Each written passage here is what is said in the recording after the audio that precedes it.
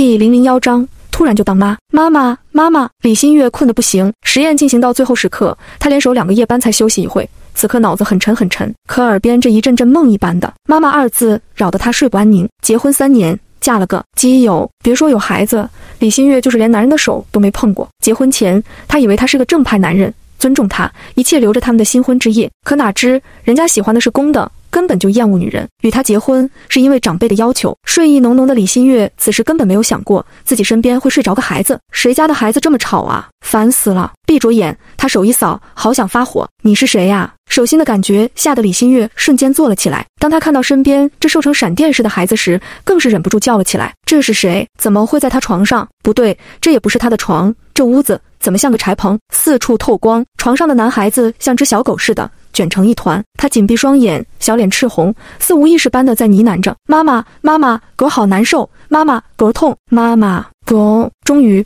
李新月有一种被雷劈的感觉，这破柴棚，这孩子，脑子里轰的一声响，他完全呆掉了。天哪，这不是小说中的情节吗？我勒个去，他穿书了，穿成了兵哥哥的早死妻李新叶，一个与他同音不同字的女炮灰。一阵剧烈的疼痛涌入脑中，确认自己穿越之后，李新月有一种想杀人的冲动。在值班室无意间看到一本言情小说，他拿起打发时间而已，然后他就成了这个叫李新叶的纯女配，一个强嫁男二，被军人老公抛弃5年，不闻不问的女人。此时她的便宜儿子正在发高烧，然后烧成个傻子，再然后婆婆把原主卖进大山，给一个老光棍当媳妇，逃跑时摔下了山涧死了。傻儿子，高烧。李新月全身一哆嗦，手一伸，一阵热辣辣的感觉从手心传入心间。狗，妈妈，痛，妈妈，痛。突然间，李新月泪水倾盆而下，仿佛这孩子就是自己身上掉下来的肉，她的心痛的揪成了一团。妈妈在，宝宝似乎得到了回应，小家伙痛苦的小脸上露出了一丝笑容。妈妈，我痛了，不痛，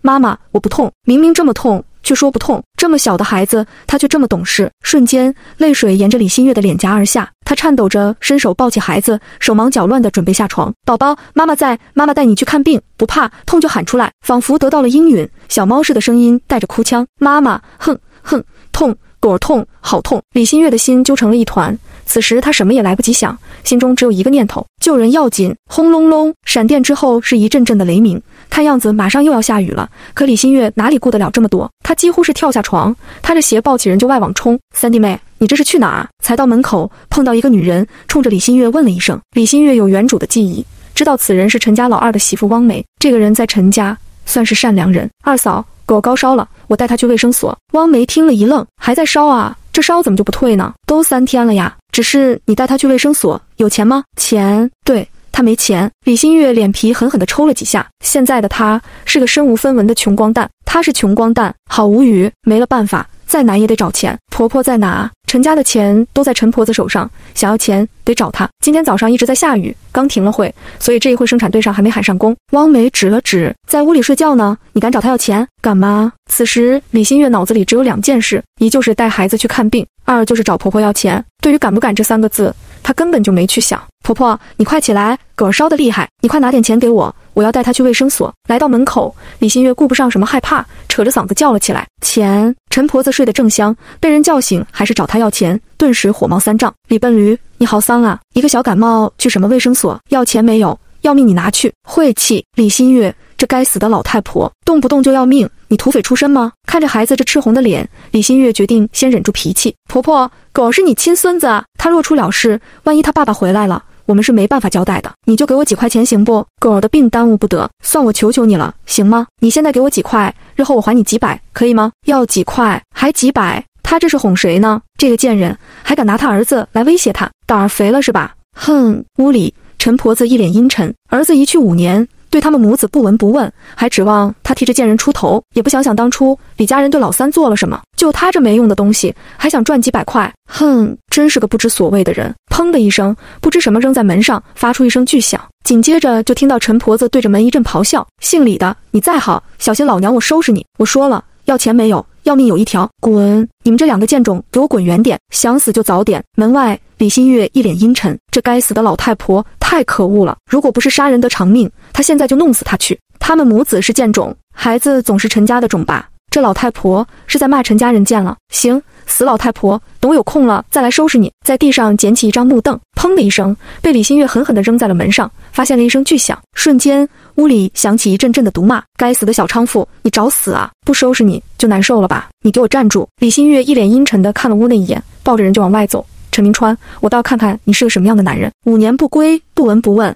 李新业强嫁你，就真的有这么可恨吗？排雷，穿越女李新月，穿越成原主李新业，所以在这个世界，别人叫女主时叫李新业。第002章，他身无分文。院中看着这母子俩，汪梅一脸同情，这孩子烧了几天了，再烧下去得烧傻了。可是他手中与这三弟妹一样，身无分文。三弟妹，婆婆是不会给你钱的，还是赶紧去煮碗姜汤给狗喝吧。烧成这样，喝姜汤有用吗？身为医者，李新月太清楚，便宜儿子烧成这样，只有西药才有可能急速退烧，而他如今是巧妇难为无米之炊，什么也不用说了，就孩子要紧。几乎是以冲刺的速度，李新月抱着孩子往大队部的卫生所冲去。汪梅一看他就这样跑了，叹口气，立即追了出来。三弟妹，你还是先去找一下书记吧，有他出面总好些。找书记现在来得及吗？李新月没有回头，抱着孩子一口气冲到了卫生所。你们是怎么带孩子的？孩子都烧成这样了才送来，是不是想他死呀？烧成这样我可没把握。林宇哲是大队的赤脚医生下放的知青，因为在医学院读了2年，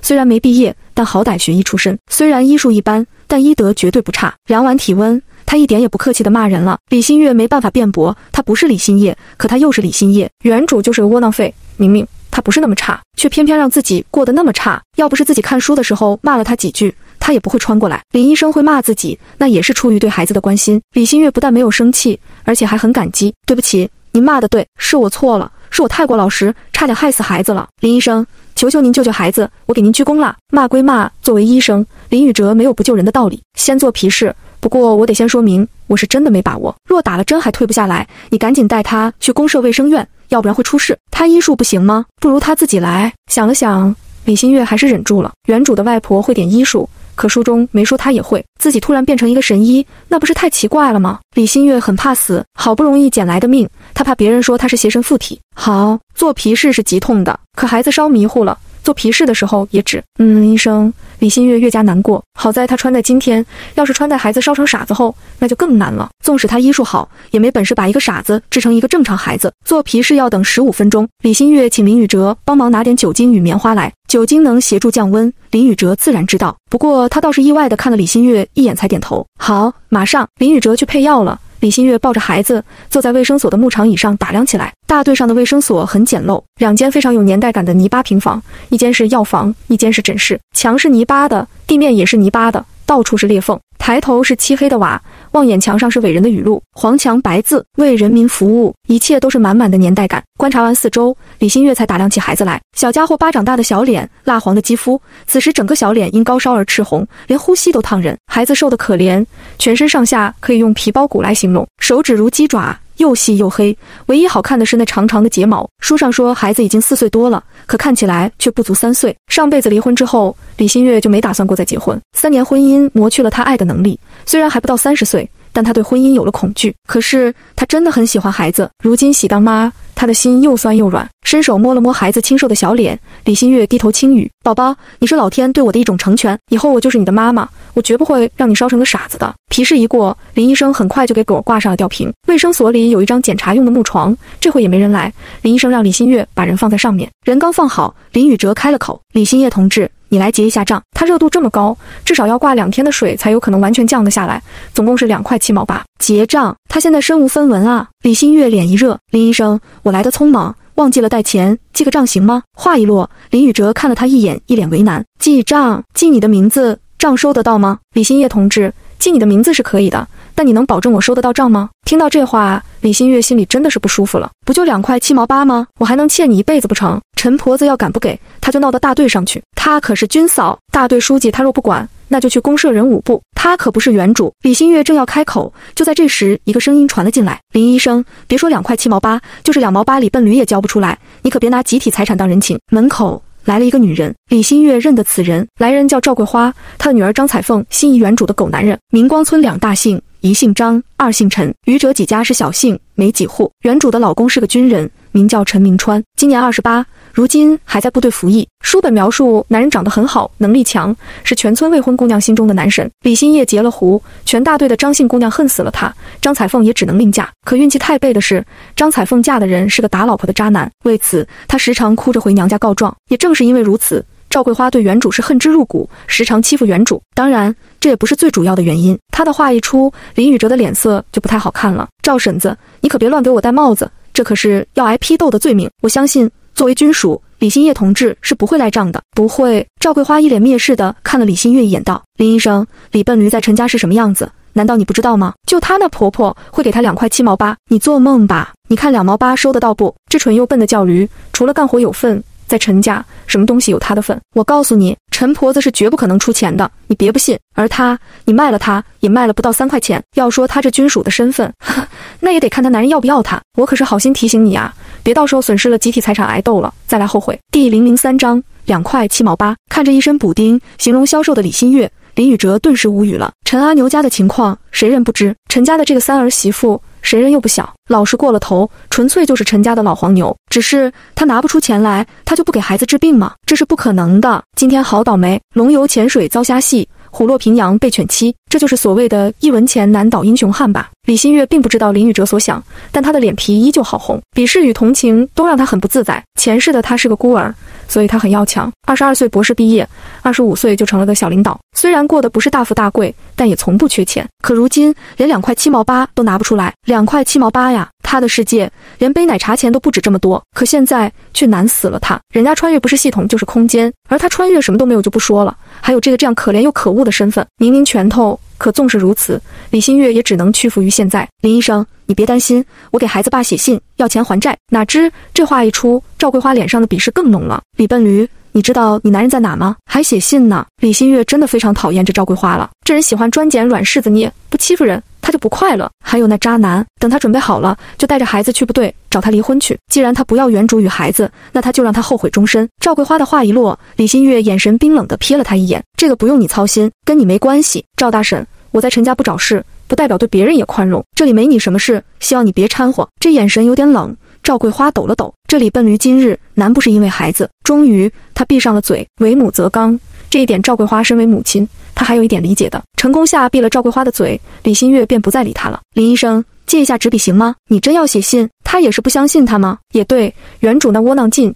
也怪不得别人不相信。李新玥抬眼看着林宇哲，神情严肃。林医生，我是个老实人，但不是骗子，我或许没信用，可孩子的爸是军人，我相信总有一天他会回家的。若他不回，你去武装部找他电话。算了，不就是2块多钱吗？为了2块多钱，他还去武装部找人要钱，传出去的多不支持军人啊！林宇哲脸一红，然后不好意思地去了药房。很快他就拿来了纸笔、信封。多谢了。接过纸笔，李新玥坐下，提笔：陈明川，如果你还活着的话，请你看在你当爹的份上，寄2块8毛6到大队卫生所林医生处，救你儿子一命。当然，你若死了，算我倒霉。这钱我卖血还了。李新玥看着这俊秀的字，凶狠的话，林宇哲脸皮抽个不停。不是说这陈家的媳妇是个非常老实的人吗？可这信一点不像老实人能说出来的话。不知为什么，林宇哲感觉信这样写不太合适，便提醒道：李新玥同志，陈同志在保家卫国，你还是别这么说吧。保家卫国，李新玥承认，陈明川的确是在保家卫国。他敬重军人，因为军人是世上最可爱的人，他们为国流血牺牲，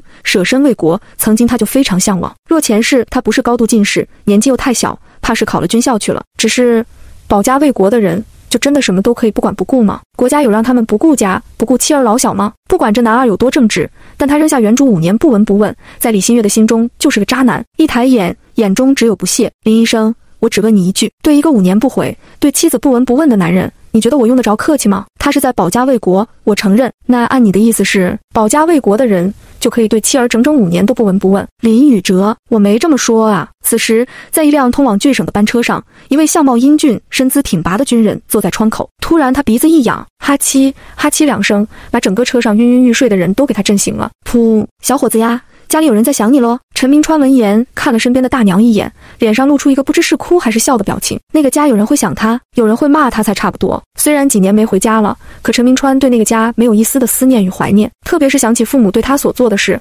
他的心就会无来由的痛。都是儿子，他们对自己却没有一丝亲情，若不是有事非得解决，他是一辈子也不想再踏上那块土地了。只是这一次他能摆脱他吗？想到那一个夜晚，陈明川的拳头快拧出水来了。李新叶，我把我全部的财产都给你，希望你会知足。只是这时陈明川根本没想过是李新月确实是在骂他。一边的赵桂花一听李新月的话，又忍不住接嘴了。李笨驴，明川为什么对你不闻不问？你心里没有数吗？你也不想想你们李家做的事，人家明川是军人，思想进步，想要破四旧退亲。看看你们李家做了什么，要告他陈世美，非得让他丢了工作。什么人啊？光怪女方吗？难道陈明川不知道这时代被退了亲的女人根本就找不到好人家，为了成全他自己就可以牺牲原主？赵桂花越说越痛快，李新月也实在是听不下去了，演一台问道：赵婶，亲事是长辈定下的，我到底错在哪？难道他想退亲就可以退吗？你不会不懂退亲的女人名声会有多差吧？还有，你这么替陈明川抱打不平，是以为他跟我离婚之后就会娶你的女儿吗？呸，也不看看自己女儿的长相，我再不好，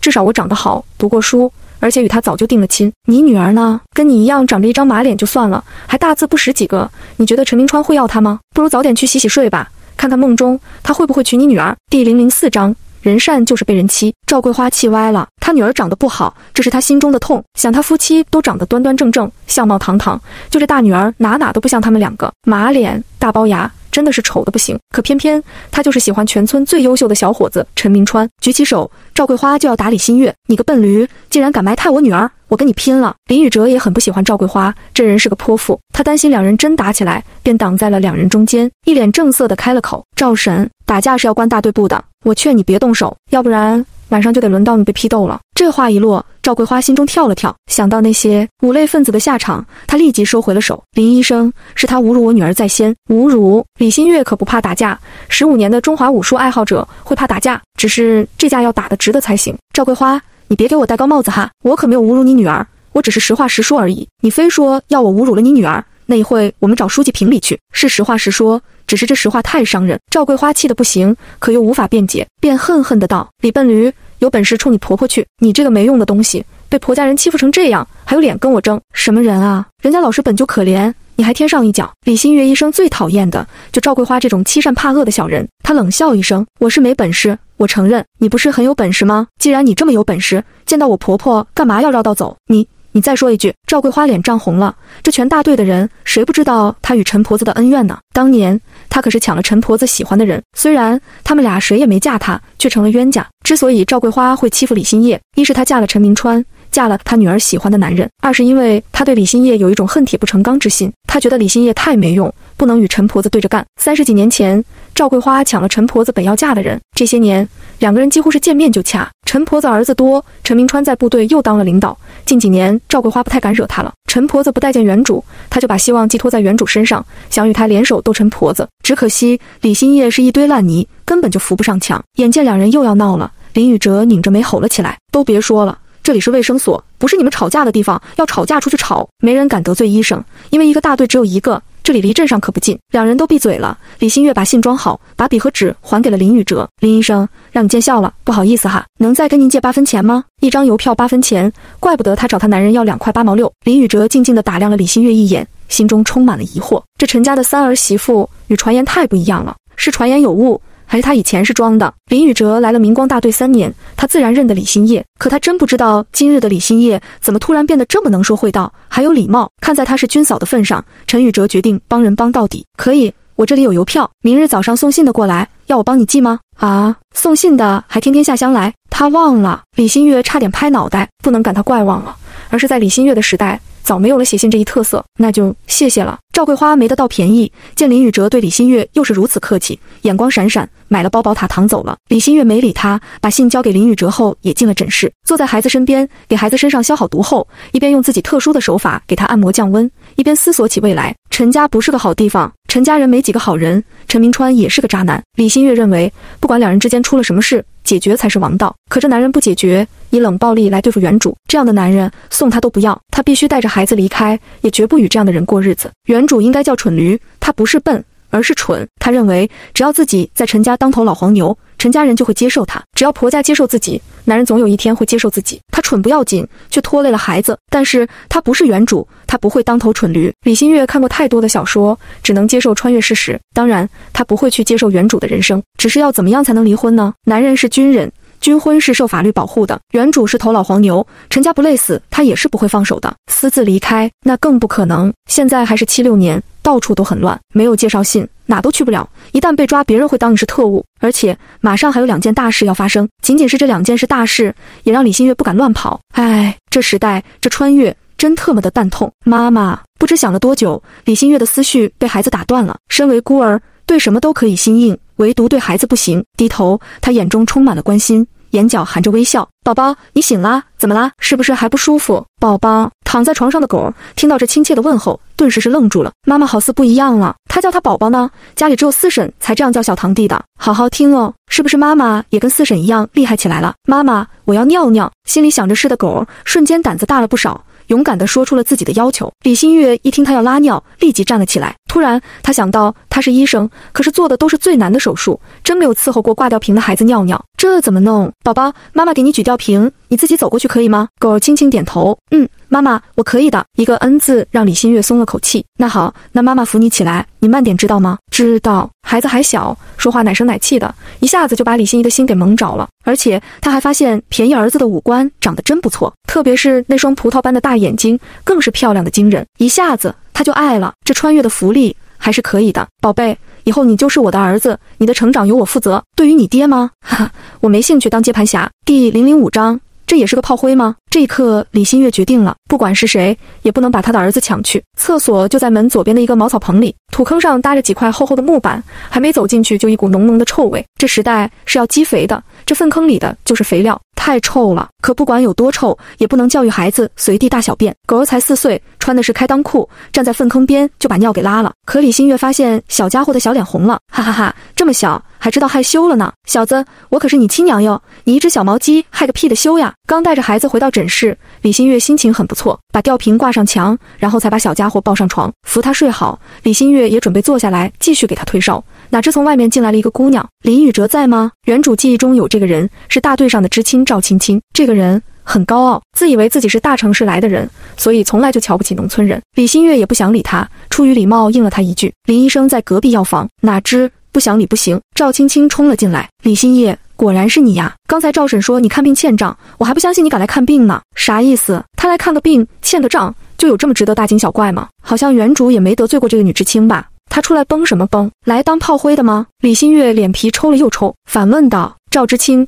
哪条法律规定我李新月不能欠账，不能看病？你是法官还是院长？听了这话，赵青青气死了，她脸一甩：姓李的，你可别拖累林宇哲，他可是有前途的人，你欠账拿什么来还？用你那个5年不见的男人吗？呸，他是不是还活着？鬼才知道，真当是无语。他欠个账就能影响得了一个人的前途，有这么厉害吗？什么人啊？李新月一脸厌恶地看着赵青青，目光清冷。我就算还不起，那关你什么事呢？我拖累了林医生，那也是林医生的事，你这个什么急？他是你兄弟还是你男人？这下赵青青脸气红了，她心里偷偷的喜欢林宇哲，又知道自己配不上他，现在被李新月这么一说，脸就没了。你胡说八道是吧？小心我撕烂你的嘴，说不过就打。这时代的人文明的程度确实低了点，只是他怕打架。李新月放下了手中的酒精棉。就在这时，林宇哲过来了。赵青青同志，你这是干嘛？李新业同志是军属，你放尊重些。赵青青真是气死了，他要不是知道李新业在陈家的地位，他能急吗？林知青，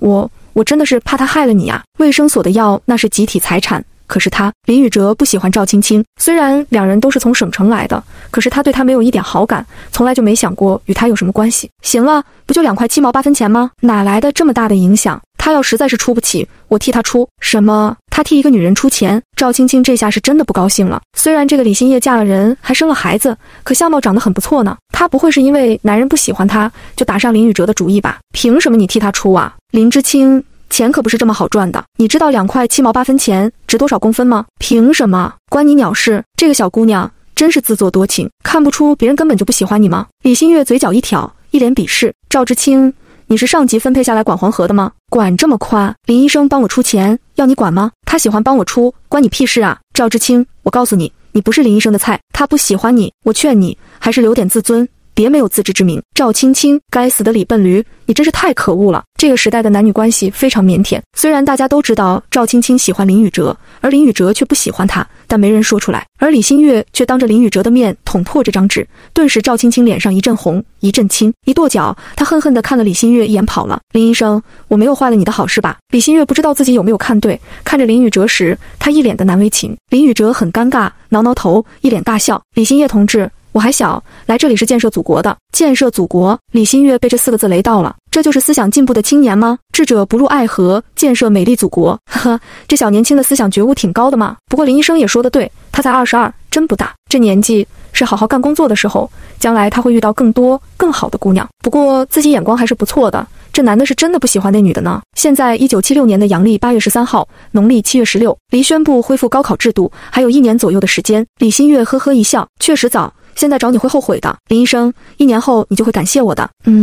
啥意思啊？他干嘛要感谢他？而且还是1年后？林宇哲没听懂，不过他也没有问，以为是李新月随口一说的。一场闹剧结束，李新月坐下后拧了拧眉，这是穿越女的福利吗？总遇到一些莫名其妙的人，而且这些人超级搞笑。挂完水已是下午2点，墙上的闹钟发出2声响，孩子的烧完全退了，精神也超好，李新月终于放心了。这按摩方法退烧真有效。这按摩手法是李新月跟一位老中医学的，后经过小伙伴们多次精进，配合药物治疗，效果会事半功倍。时间不早了，没有油水的肚子已经饿得咕咕叫。林宇哲拔了针交代他，如果晚上再高烧，你就给他吃1粒降烧药，明天上午再来，应该不会再烧了，药对孩子并不好。不过李新月还是一脸诚恳地点了头，谢谢林医生，钱我一定会还你的。林宇哲没多说，记得给他吃好一点，他的身体太弱了，吃好一点。平时这陈家连饭都不给这对母子吃饱，还能让他吃好？这3天，孩子和他吃的是什么？是米渣与红薯叶，别人家喂猪的食物。不过他不是李新叶，他可是一点也不好欺负的。好的，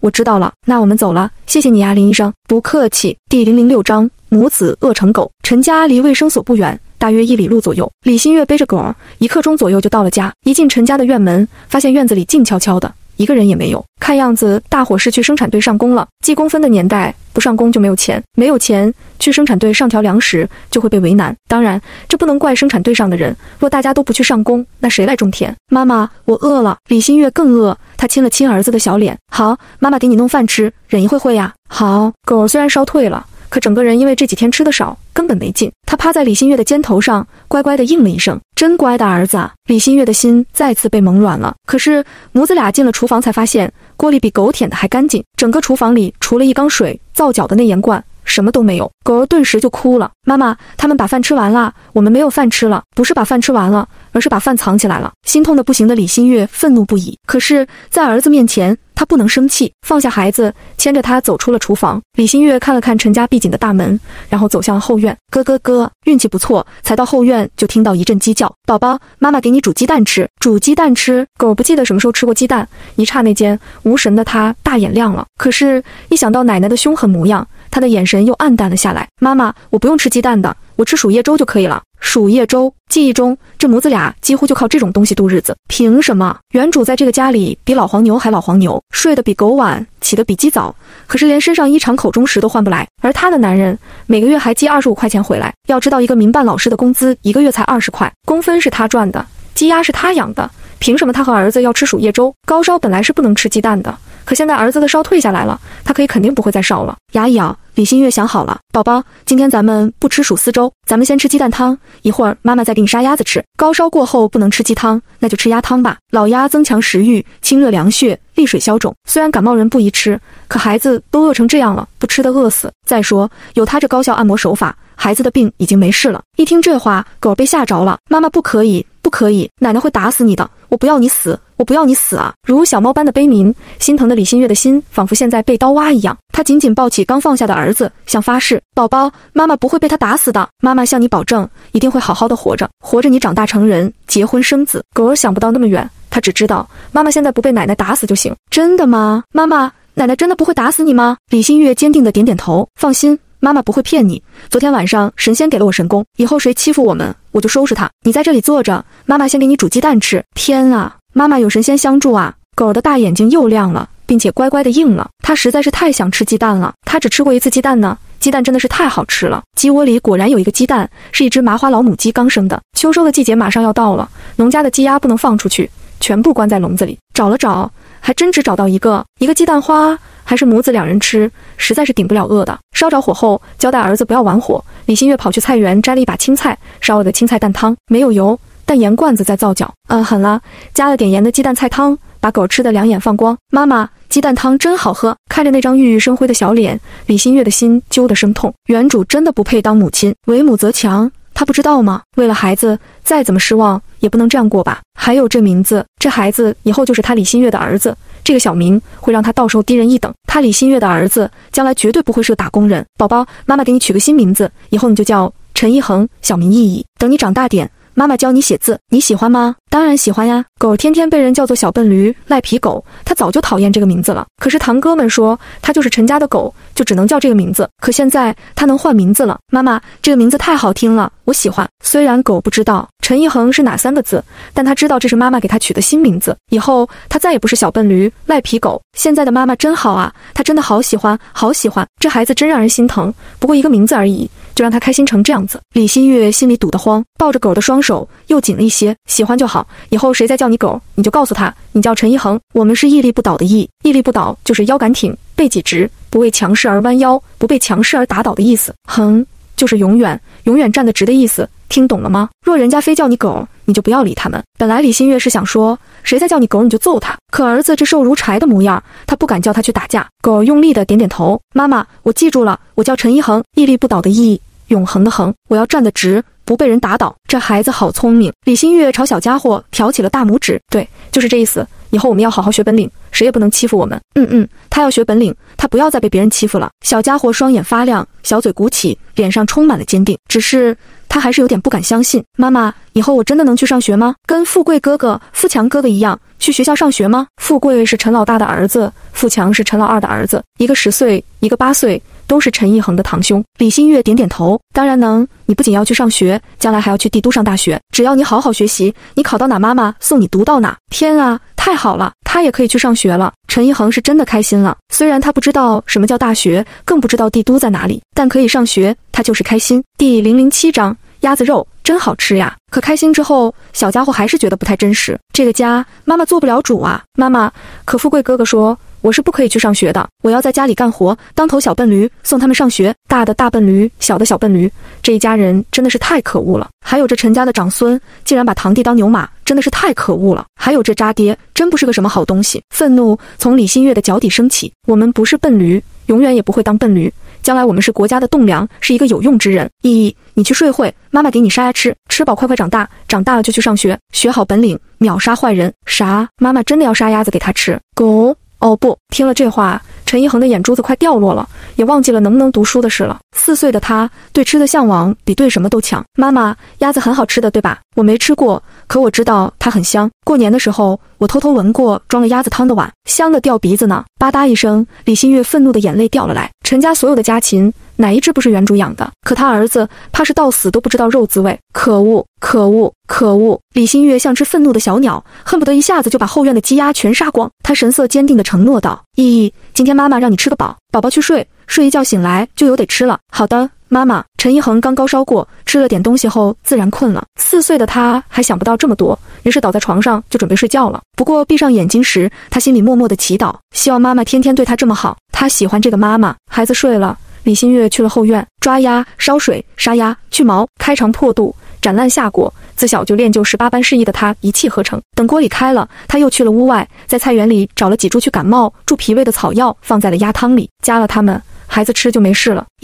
快起来吃鸭肉。陈一恒睡得正香，有点不想睁眼，可鸭肉2字诱惑力太大，他一咕噜就爬了起来。妈妈，我来了，4点半了，得赶紧吃，要不然就没得吃了。李新月抱起陈一恒，坐在饭床前，给他装了满满一碗肉与汤，慢慢吃，别烫着。好。陈一恒非常乖，虽然很想吃，可他还真不急，夹起一块放在嘴边，轻轻的吹凉，这才咬下。妈妈，鸭肉太好吃了，等我长大了养好多的鸭子给你吃。人生第一回吃肉类，这鸭子的美味成了陈一恒一生之中最美的味道。才咬一口，他兴奋得快哭了。看着孩子高兴成这样子，李新月的心里也是既高兴又心酸。这家的草药的鸭汤，真心的味道就是差了一点，可孩子却吃出了人间美味的感觉，重重地呼吸了一个来回，他温柔地回应了小家伙：好，妈妈等着你长大养鸭子给我吃，宝宝快吃吧，还有呢。好的，妈妈你也吃。说罢，陈一恒举起了自己手中的鸭子肉，递到了李新月的嘴边，真是个孝顺的儿子。李新月摸了摸他的头，你吃，妈妈也有，今天我们吃个饱。一只鸭子杀好后有3斤左右，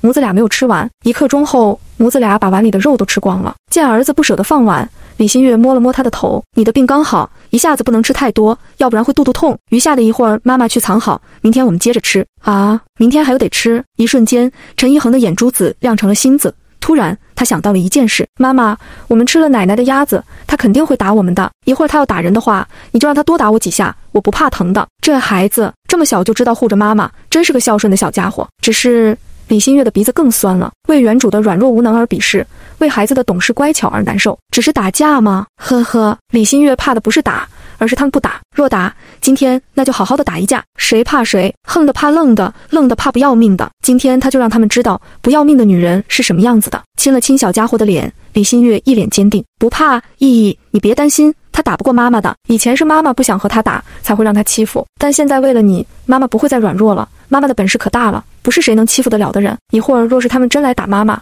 你藏好别出来就行，看妈妈收拾他们就好了。真的吗？他的妈妈是很厉害的人吧？陈一恒发现自己是越来越喜欢这个妈妈了，她跟以前不一样了。这个会给她起名字，会叫她宝宝，会给她杀鸭子的妈妈，好喜欢啊！孩子的感官是非常敏锐的，穷人的孩子早当家。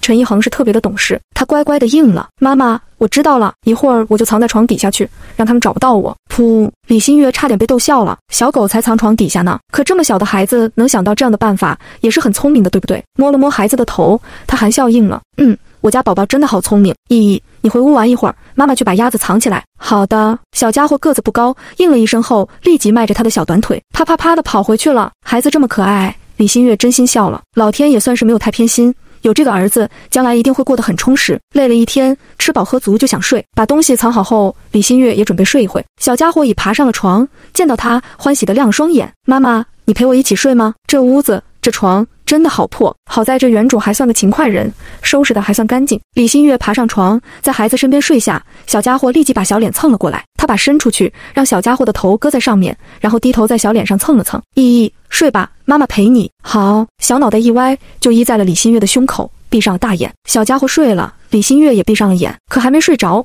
一顿杂乱的脚步声从外面传了进来。第008章，开启战斗模式。妈，什么东西这么香啊？天哪，是肉香，是肉香！今天晚上我们有肉吃是吗？富贵一叫，他妹妹宝珠也叫了起来。我也闻到了，真的是肉香呢，好香啊！哥哥，快去厨房看看。话一落，兄妹俩叭叭叭地冲向了厨房。炖的鸭子确实香，这母子俩刚吃完，肉香还没有散完。只是当兄妹到厨房一看，锅里什么也没有，肉呢？怎么没有？哥哥怎么没有肉呢？富贵10岁，是陈老大的儿子，刚从大队上的小学回来，这一会正饿得直流口水。被自己妹妹一问，他眼一瞪，肯定是被李笨驴他们2个人吃掉了。妈，我要吃肉。刘秀兰走了进来，她到处嗅了嗅，顿时脸一沉。富贵，赶紧去把你奶他们叫回来。可是富贵哪肯去，他脚一跺，我不去，我要吃肉。刘秀兰看了一眼柴鹏道，想吃肉，只有把你奶奶叫回来，要不然就没得吃。富贵不信，真的吗？我把奶奶叫回来就有肉吃吗？好你个李新叶，敢偷偷吃肉，看婆婆怎么收拾你！你就等着吧。刘秀兰一脸阴沉，你去吧，你奶奶不回来，肯定没有吃。为了有肉吃，富贵心冲冲冲地跑了。妈妈，他们去叫奶奶了，我怕。柴棚里，陈一恒小身子一抖，李新月搂了搂宝贝儿子，然后亲了他一口。依依记住妈妈的话，妈妈是打不败的奥特曼，谁来也不怕。奥特曼？那是谁呀？他很厉害吗？他一定是很厉害的。妈妈说是奥特曼，那这个奥特曼就一定厉害。有了信心，陈一恒心安了。妈妈，我会藏好的，你不用担心我。好乖啊，李新月好喜欢。很快，院子里再次响起来一阵杂乱的脚步声。李笨驴，你给我滚出来！陈婆子今年51，平常吃得好又不干活，中气十足。这一声吼，柴鹏都差点被他震得抖3抖。李新月轻轻地拍了陈一恒2下，声音温柔而自信：不用怕，他们不是妈妈的对手，一会不管出了什么事都别出去，知道不？陈一恒乖乖点点头。妈妈，我知道的，真乖。李新月又亲了他一口才下床，而这时门已被踢开了。陈婆子一脸凶狠地站在门口，门一开，她指着李新月破口大骂：贱人，你死在屋里了是不是？我问你，你是不是偷肉吃了？开口就骂人，要比骂人是吧？李新月脸一沉，老钱婆，一把年纪连礼貌都不懂，你风吃老的是吗？你家里有肉吗？你家肉都没有，我去哪里偷？随意给人扣大帽子，你这是想犯错误不成？什么？他想犯错误？陈婆子一脸不可置信的表情看着李新月，贱人，你敢骂我？李新月冷冷一笑，贱人你骂谁？贱人就骂你。好，既然你承认，那我就不计较了。什么意思？终于，陈婆子反应过来了，这下李新月挑战了他的底线，顿时他气得跳了起来。贱人，你想造反啊？老大家的老两家的，赶紧过去给我好好收拾他，只要不打死打残我负责。这话一落，不远处正看热闹的刘秀兰看了汪梅一眼，见她低头不语，她气死了。这个二弟妹就是爱当缩头乌龟，怪不得婆婆不喜欢她。上前，她看着李新月就教训了起来：三弟妹，这可是婆婆，是长辈，你这样顶嘴可是大不孝。这个大嫂是个奸诈之人，可不是个什么好东西。李新月看了刘秀兰一眼，冷脸反问道：大嫂的意思是她骂你婊子，你也就承认自己是个婊子了？你一句话直接把刘秀兰气得干痛，顿时她脸一沉：三弟妹，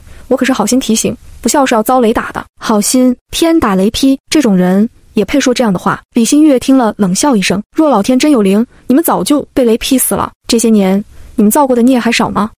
他们造过的孽，他造了什么孽？刘秀兰气得脸都黑了，正要骂人，而陈婆子却不耐烦了：老大家的，跟他啰嗦干什么？过去给他几个嘴巴子，给我打烂他的嘴，让他嘴硬。刘秀兰觉得有理，他跟一个窝囊废斗什么嘴？此时他完全没有发现李新月的不同，抬手上前，可才迈脚，突然脚下一滑，砰！只见刘秀兰直接来了个狗吃屎啊！我的鼻子，我的鼻子！好痛！看着这大嚎的刘秀兰，李新月快笑声来了。这是老天都看不过去了吗？摔断活该！天哪，大嫂，你不是鼻梁骨摔断了吧？刚跑进来的陈四媳妇叶娟见到刘秀兰满脸是血，顿时就叫了起来。见到儿媳妇叫得惊天动地，陈婆子也吓傻了。快去卫生所看看，可别把鼻梁给摔断了。汪梅与叶娟立即扶人。陈婆子更生气了，她恶狠狠地指着李新月：你给我等着，你大嫂要是有事，看我怎么收拾你！什么人啊？他自己摔的，与他有半毛钱的关系。李新月是真的生气了，可恶的老太婆，怎么摔的不是你呢？像你这么黑心的人，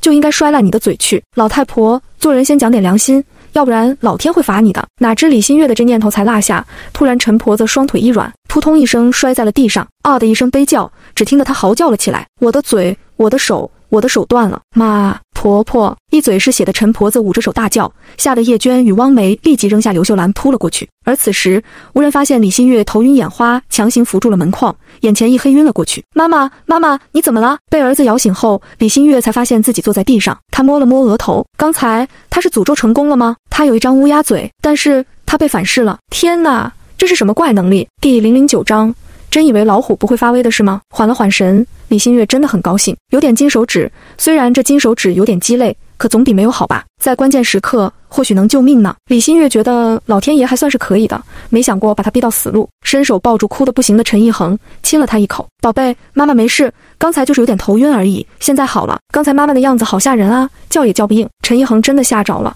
这个妈妈他真的好喜欢，她和以前不一样了。以前的妈妈只会哭，只会说让她忍一忍，可现在的妈妈不会了，她会保护她。擦了擦眼泪，陈一恒抬头：真的吗？妈妈，刚才我好怕。李新月再次郑重的点头：宝贝，妈妈向你保证，我一点事都没有。闻言，陈一恒伸手搂着李新月的脖子，依在了她怀里。妈妈，哎，妈妈，妈妈，妈妈，哎。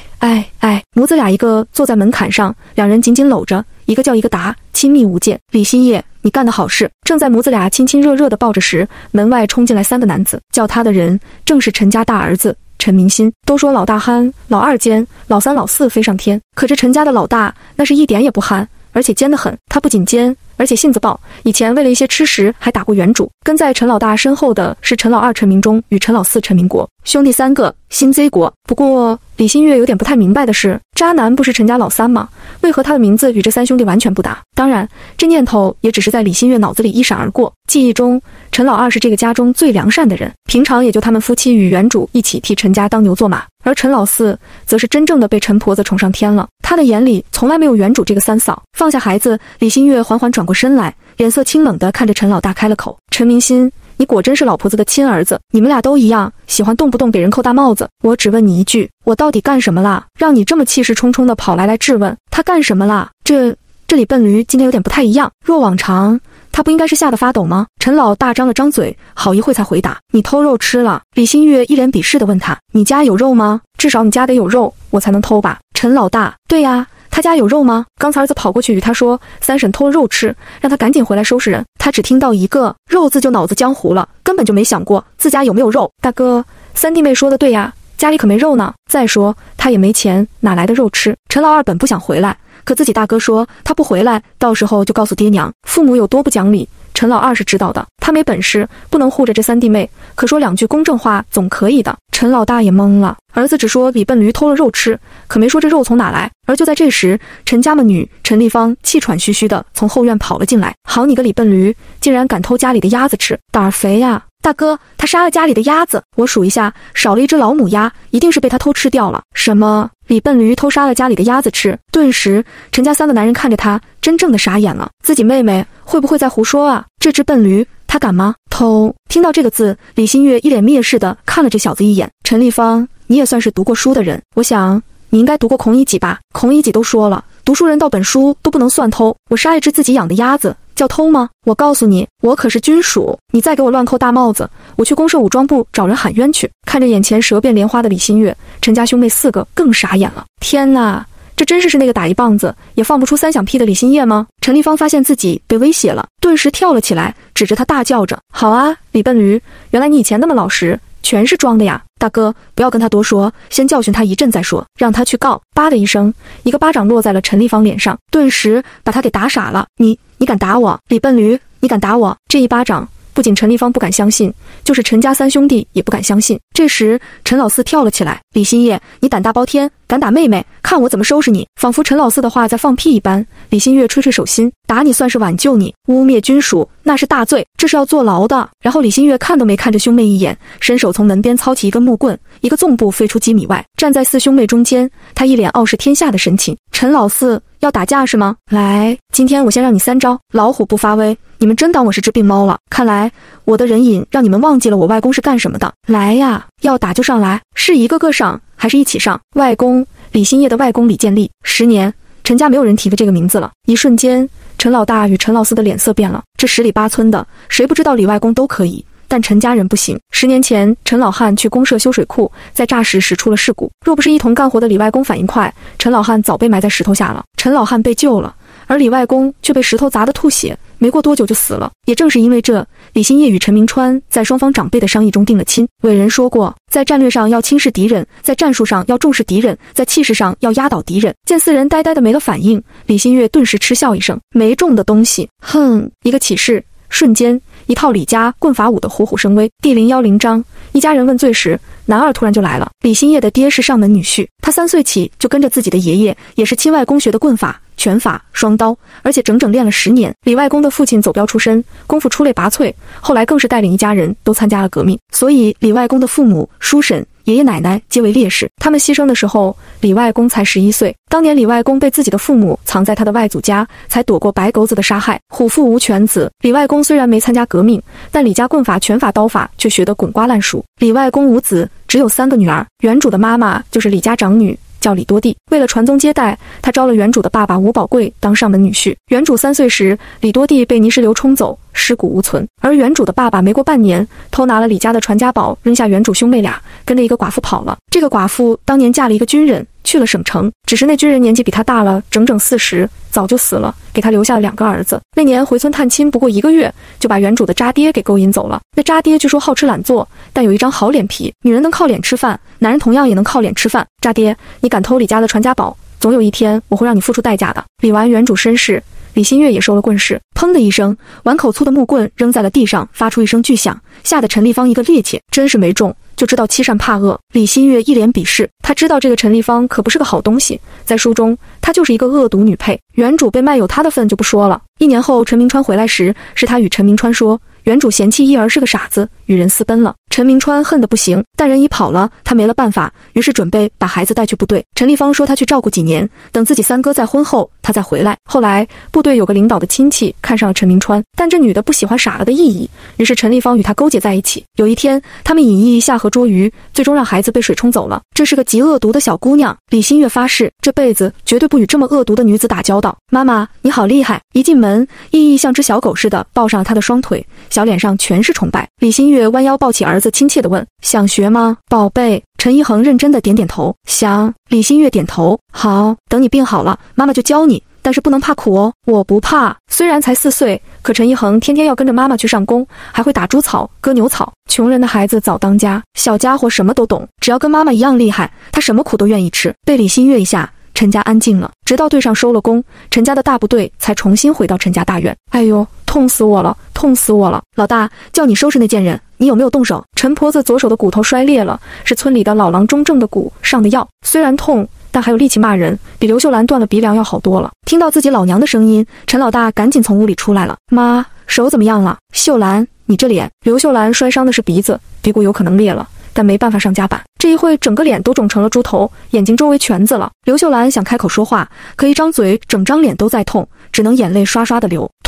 痛死我了！今天你们怎么回事？一个两个都伤成这样，怎么搞的？陈老汉听闻自己老伴受了伤，立即赶去了卫生所，然后才赶去老郎中家。至于原因，在外人面前他一直没问。这一会回到家中，他就忍不住就问了：还有什么？怎么搞的？是李笨驴搞的鬼，是他把大嫂和妈推倒的。大嫂、二嫂，你们说是不是？爸妈兄长们全回来了，陈立芳的底气回来了，张嘴就污蔑李新月。刘秀兰想也不想就点了头，而汪梅却没作声。在这个家里，除李新业外，被陈家人欺负的人就是他。若不是陈老二还算护妻，汪梅的日子不会比李新业好过多少。陈立芳见二嫂不吭声，又叫了起来：妈，姓李的杀了鸭子，一整只都给他吃光了。这还得了？陈婆子嗷的一声怒吼：姓李的贱人，你赶紧给我死出来！真是要反天了，敢杀我的鸭子吃，你是找死不选日子了！叭的一声，柴棚的门开了。然而就在这时，门外传来了一个声音：哎呦，你们这一大家的人站在外面做什么呀？做晚饭了没？快看看谁回来了，谁回来了！随着大队书记的话一落，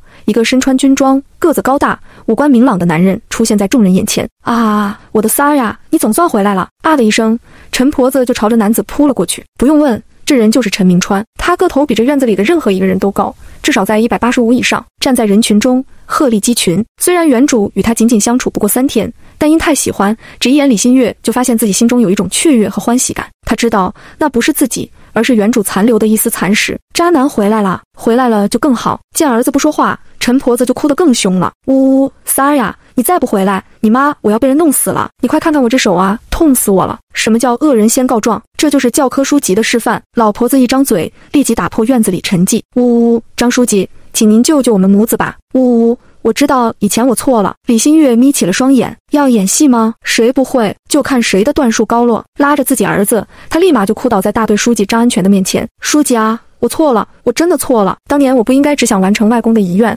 强行嫁给陈明川，是我不知天高地厚，是我不知自己几斤几两，是我挟恩强嫁，这都是我的错，我跟他道歉。陈明川，我错了，我对不起你，我愿意与你离婚，放你自由，你大人大量原谅我一回，放我母子一马吧，我们还不想死。第011章，谁没有嘴似的？人群中，陈明川一阵阵的发懵。他有儿子了，他竟然有儿子了，脑子发嗡，血液倒流，他竟然有了一个这么大的儿子，而且这么多年，他一点也不知道，他的儿子又黑又瘦，像个小叫花子。李新月发现陈明川脸色变白，顿时就更加卖力了。陈明川，求求你了，放过我们吧，我不就是吃了一只我自己养的鸭子吗？你们一家人就对我喊打喊杀，我不是好吃啊，是儿子饿得哭，我没办法，我舍不得饿死他，他还病着呢，他高烧了3天3夜，婆婆1分钱都不肯出，不出钱就算了，还骂他是个绝种，骂他早就该死，骂他根本不该来到这个世上，他还是个孩子啊，他有什么错？他来到这个世界上，什么恶事都没做过，为什么要这么骂他、恨他？若有错，那也是我的错，是我不应该把他带到这个世界上来，有错应该我来承担，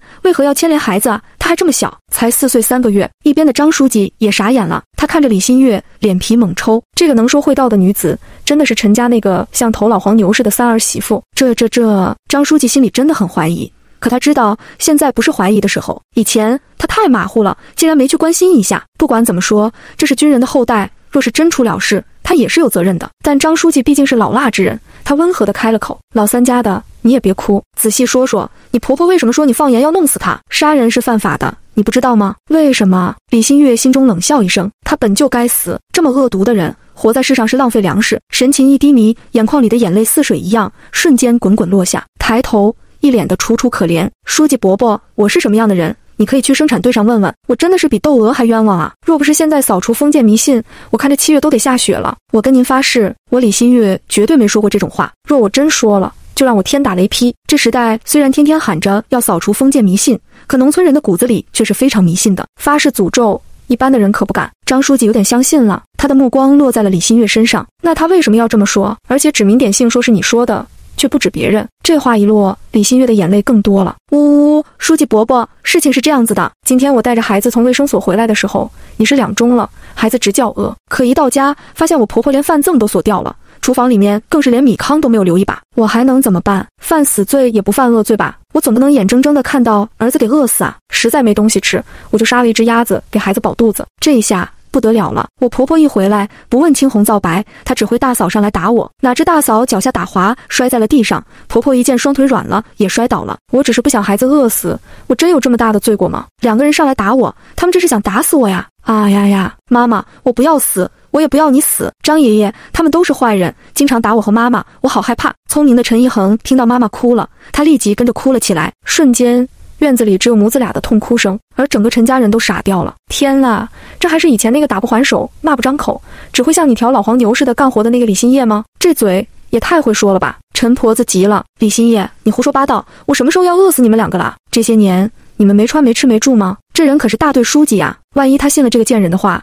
那陈家人不就全成了欺负儿媳妇要饿死孙子的恶人吗？虽然这是事实，但绝对不能传出去。陈婆子一说这个，李新月真快笑出声来了，真是猪一样的敌人，这种对手斗起来一点劲都没有。可没有也得斗，这人蠢是蠢，恶也是真恶，今日没有一个结果，将来就难找机会了。陈明川，你到底有多渣？今日就让我瞧瞧。虽然原主强嫁也有错，可李新月身为女人，就是对陈明川有成见，说他双标也好，自私也好，他就是认为作为男人就应该有责任肯担当。这婚也结了，睡也睡了，能一走了之吗？他伸手擦了擦眼泪，让自己看起来更难受的样子，然后才抬头。书记伯伯，我不多说什么，您是有眼睛的人，您自己会看。您看看我和孩子穿的是什么，住的又是什么。我身后这柴棚就是我和我儿子住了5年的地方。至于我婆婆说的给了我们吃，给了我们穿，可我在这家中是全劳动力。你还可以看看我们母子俩什么样子，再看看他们什么样子。我也不想多说了，我们母子这样子，你应该清楚这些年来我们母子俩吃的是什么，除了红薯丝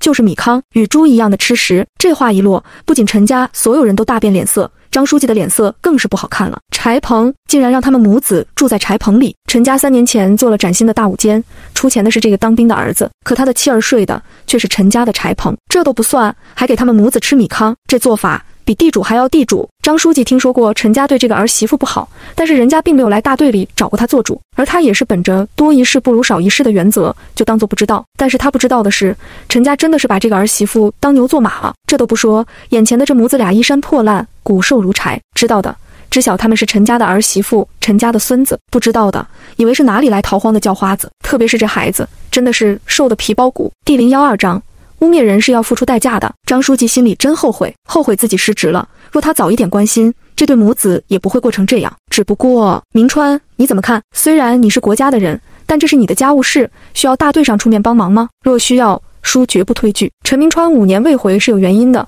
前2年他是不想回，因为只要一想到自己被迫结婚，被人强上，心里就难受。从小到大被强迫的事情太多，他心里最厌恶的就是被强迫、被压迫。后来他是去执行任务了，这个任务1个月前刚结束，安排好工作后，领导让他回来休息1个月。这些年他长大了，成熟了，很多事情的想法也不一样了。因为想着有事要解决，所以他决定回来看看。只是想到才进门，就看到了这么一幕，更没想到他已经有了一个4岁多的儿子。他可以不管不顾李新业，毕竟这他是自找的。可是他的孩子是他的骨肉，他的父母又像对待他一样对待他儿子，心就在一瞬间痛得麻木了。陈明川脸色清冷，抬眼看向了陈老汉，眼中含着悲痛。爸，你们为什么要这样对他们母子2个？不管新叶做了什么对不起我的事，但他毕竟是李家爷爷的亲孙女，当初若没有李家爷爷救你，出事的就是你。你这样对待恩人的孙女，良心过得去吗？还有，我每个月都寄25块钱回来，为什么你们连我儿子看病的钱都不给？难道我不是你们的亲儿子，他不是你们的亲孙子吗？陈家闹得响动大，左右邻居引来了不少，邻居一个个眼光异样地看着他。心虚的陈老汉被质问得脸红耳赤，川子不是这样子的。可李新月哪容这忘恩负义的陈老汉辩解，不是，明明就是好吗？他一声冷笑，不是这样子吗？且不说陈家这样对我的事，就说孩子好了，这几年我找婆婆要钱给孩子看病，公公你都可以说不知道，反正也没人给我作证。但今天上午我找婆婆要钱的时候，你是在屋里的，婆婆骂我和孩子的时候你也听到了，可你为什么一声不吭？你为什么不站出来替你孙子做主？是不是你早就觉得这个孙子可有可无，或者他根本就不是你的亲孙子？陈老汉想说他不敢，他要出声了，老婆子又得闹翻天。他真的怕烦，当然，他是完全没把这两个当成陈家人。见儿媳妇逼自家老头子，陈婆子恼羞成怒了，她举着另一只没受伤的手就要上前打人。死贱人，你再胡说八道，我收拾你！这家里哪有你说话的份？给我闭嘴！否则别怪我不客气。张书记的脸黑了，这老婆子当着他的面还欺负儿媳妇，他怒了。王阿秋，现在是新社会，人人平等，打人骂人都是犯法的，你不知道吗？看来你还是思想老封建，以为婆婆就是天，儿媳妇连说话的权利都没有了。从今天晚上开始，你去大队部接受思想改造吧，什么时候改造好了，什么时候再结束。这话一出，陈婆子傻眼了。书记说让她晚上去大队部接受思想教育，想着那些身份不好，天天跪着被批斗的人，陈婆子一瞬间腿就软了。我川子啊，张伯伯，我妈没文化，你就原谅她这一回吧，以后她再也不敢了。三哥，事情其实也不完全是这样子的，妈妈受伤也是事实，并不是妈妈故意捏造，你帮着说说情吧。她年纪大了。众人都傻眼，还是陈立芳反应快，毕竟多读了2年书，见自己老娘吓得话都说不出来了，他立即上前辩解了几句。只是陈立芳想掩盖事实，那也得他愿意。看着邻居越来越多，李新月又哭了。他再一次强调，书记，他们受伤跟我可没有关系，我可以发誓，是他们2个人抢着上来打我，一不小心脚下打滑，自己摔倒了，真的怪不得我。这王阿秋还真是狠啊，婆媳2个去打一个。果然，刚进来看很热闹的人眼光全变了。陈婆子又气又急，你胡说，你胡说！见婆婆除了这一句还是这一句，一边叶娟开了口，三嫂，若不是因为你偷吃，他们也不会摔倒，是因为你偷了鸭子吃，他们才打你。他偷吃，这偷的罪名可不轻。李新月冷冷地看着叶娟，四弟妹，你可别乱说话，我可担不起这个偷字。我先问你一句，若因一株草摔死了一头牛，是不是也得怪这株草？我再问你一句，何为偷？鸭子是我养的，我吃一只我自己养的鸭子，这叫偷吗？张书记，叶娟同志随意给我这个军属扣偷到的帽子，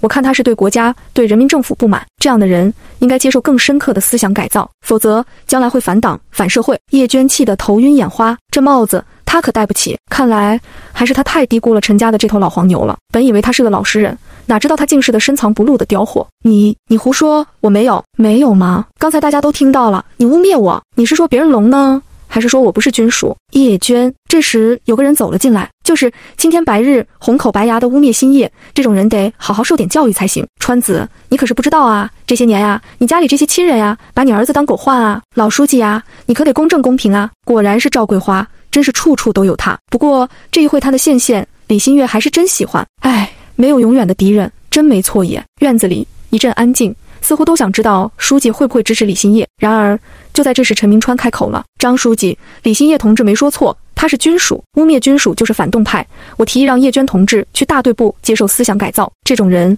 必须好好改造，绝不容忍。第013章到底帮谁？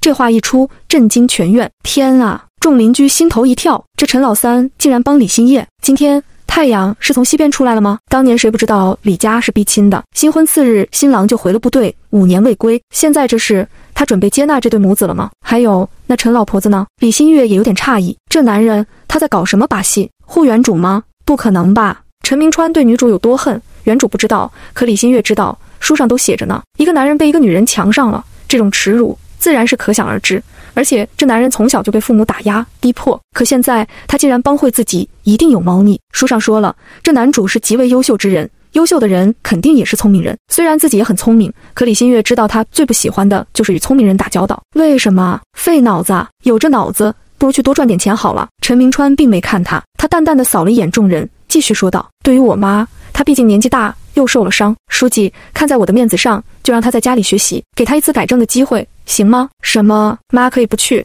他媳妇就得去。陈老四跳了起来，三哥，你这样就太过分了，叶娟是我的媳妇，是你的弟妹，凭什么妈可以不去，他媳妇就要去？这个三哥还是跟以往一样让人讨厌。弟妹，哼！陈明川冷冷地看了陈老四一眼道，这对夫妻欺负他儿子的时候会讲兄弟情吗？在他们的心中还会有亲情吗？想当年自己这个弟弟多少次从自己手中抢去了身上衣裳口中时，他不记得了。现在面对着孤苦无依的母子，他怕也是从来没有手软过。在外13年，练就了陈明川的坚定，那又如何？在革命队伍里，只有敌我，没有兄弟。李新业是军属，是军婚，这天底下的军人，你知道有多少吗？若他们的家属都能随意被扣上偷窃的大帽子，你知道这是多大的问题吗？这不仅仅是污蔑家属的问题，而是对军人品德的质疑。你老婆给我的妻子扣帽子，就是给我这个军人扣帽子，你们想过我吗？张书记，你说对不对？可不就是？看着这个亲自送入军营的男子，张书记心情有点复杂。当年征兵时他还小，可是他却在他家门口守了3天3夜，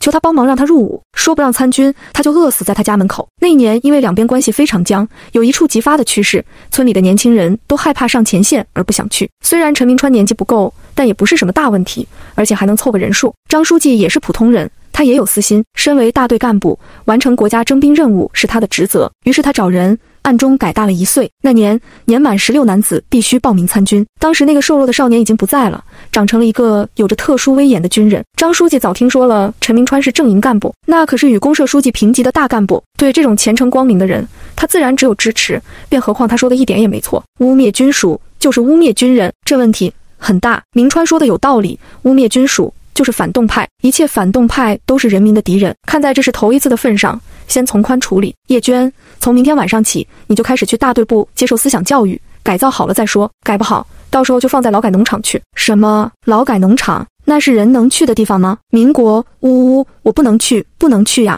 叶娟真哭了。现在大队部每天晚上都有人接受教育，可是那是些什么人啊？那都是些成分不好4类分子。他要是去接受了教育改造，那以后他不是像这些人一样吗？还有，以后他的儿子都不能参军，都不能参选大队干部了。他不能去，真的不能去。陈老四也知道自己媳妇不能去，顿时就急了。他很恨，可是他很聪明，知道这个时候不是自己耍横的时候。三哥，娟子脑子有病，完全不知道自己在胡说什么，你就原谅他这一回好不好？以后他再也不敢了，我向你发誓，不想去。呵呵，美死你们这2个人渣了！你们2人欺负原主和孩子，可是从来不心慈手软的。既然有人帮忙，李新月怎么会轻易放过叶娟这个恶毒女配？若不是拐卖人口是犯法之事，他还想把叶娟与陈立芳都卖了，把他们2人卖去山里给老男人当老婆，而且最好是当共妻，让他们一辈子给那些老男人生孩子，跟老男人暖一辈子的被窝。可他懂法，不能这么做，但这一次他绝不会允许叶娟逃脱。陈老四，你说叶娟脑子有病，请问你有医院的诊断报告吗？病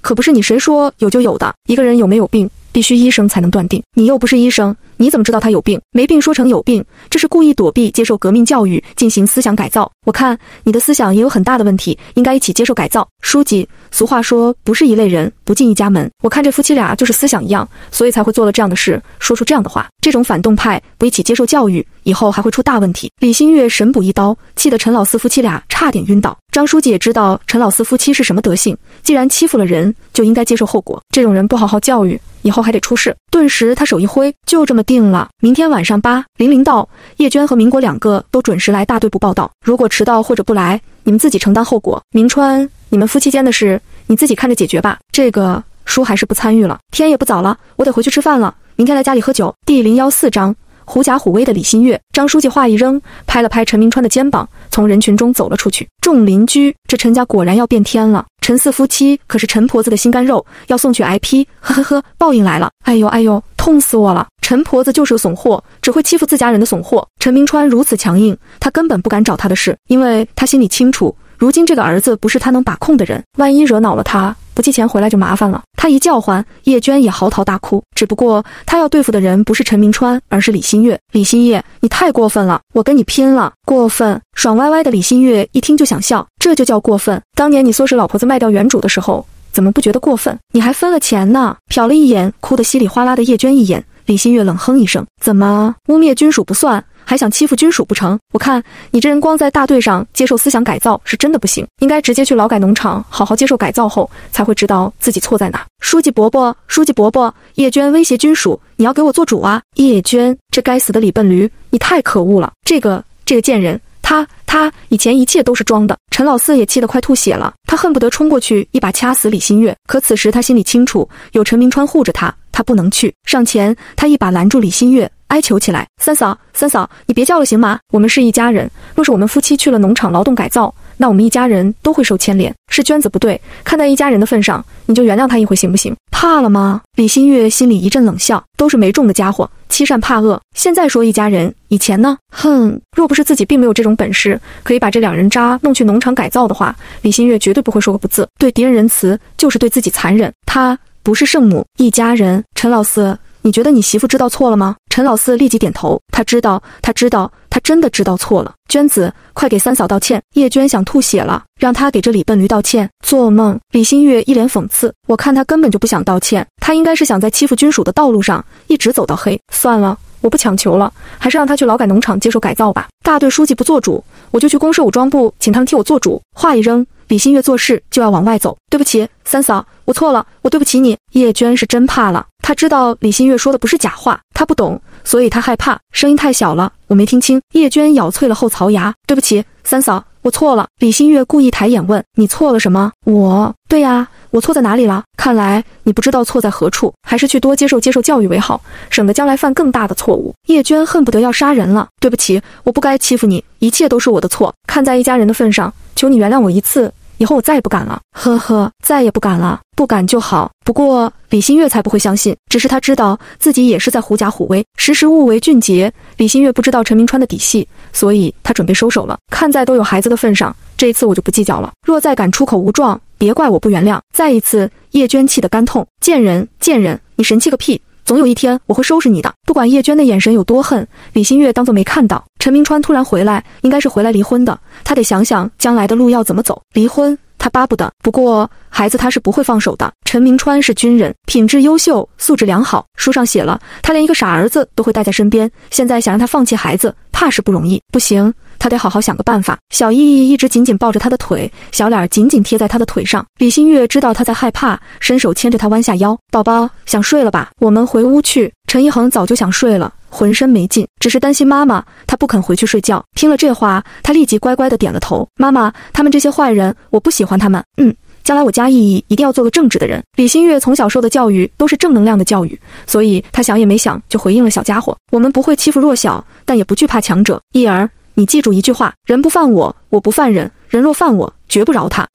我不怕。陈一恒挥挥小拳头，今日的妈妈真的太棒了，坏人再也不敢欺负他们了。陈明川一直在观察李新月，他对他并不是很了解，可是却感觉到他变化很大。母子俩的对白让他眼眸动了动，见母子俩要走，他立即跟了上去。等等，这人要说什么？说离婚的是吗？李新月停下脚步，迅速地扫了一眼这男人。不得不承认，原主会喜欢上他是有原因的。虽然这男人不是小奶狗的类型，可他五官精致，身材精瘦，双眼深邃，鼻梁挺直。一句话，很男人，可再男人也是个无情之人。有事，这女人好冷静，这声音这表情，冷得陈明川心头猛然跳了一下。他真的变了。李新叶，你真的是想离婚？李新月淡淡的反问。你说呢？你觉得我是一个把离婚当口头禅的人吗？那他就是真的想离婚。看着自己身后宽敞明亮的5间大瓦房，再看看这用茅草盖的柴棚，陈明川不知道接下来该说什么了。我不是这个意思，管他什么意思。李新月知道自己不会去过原主的人生，也不会去喜欢一个讨厌原主的男人，而且他还感应到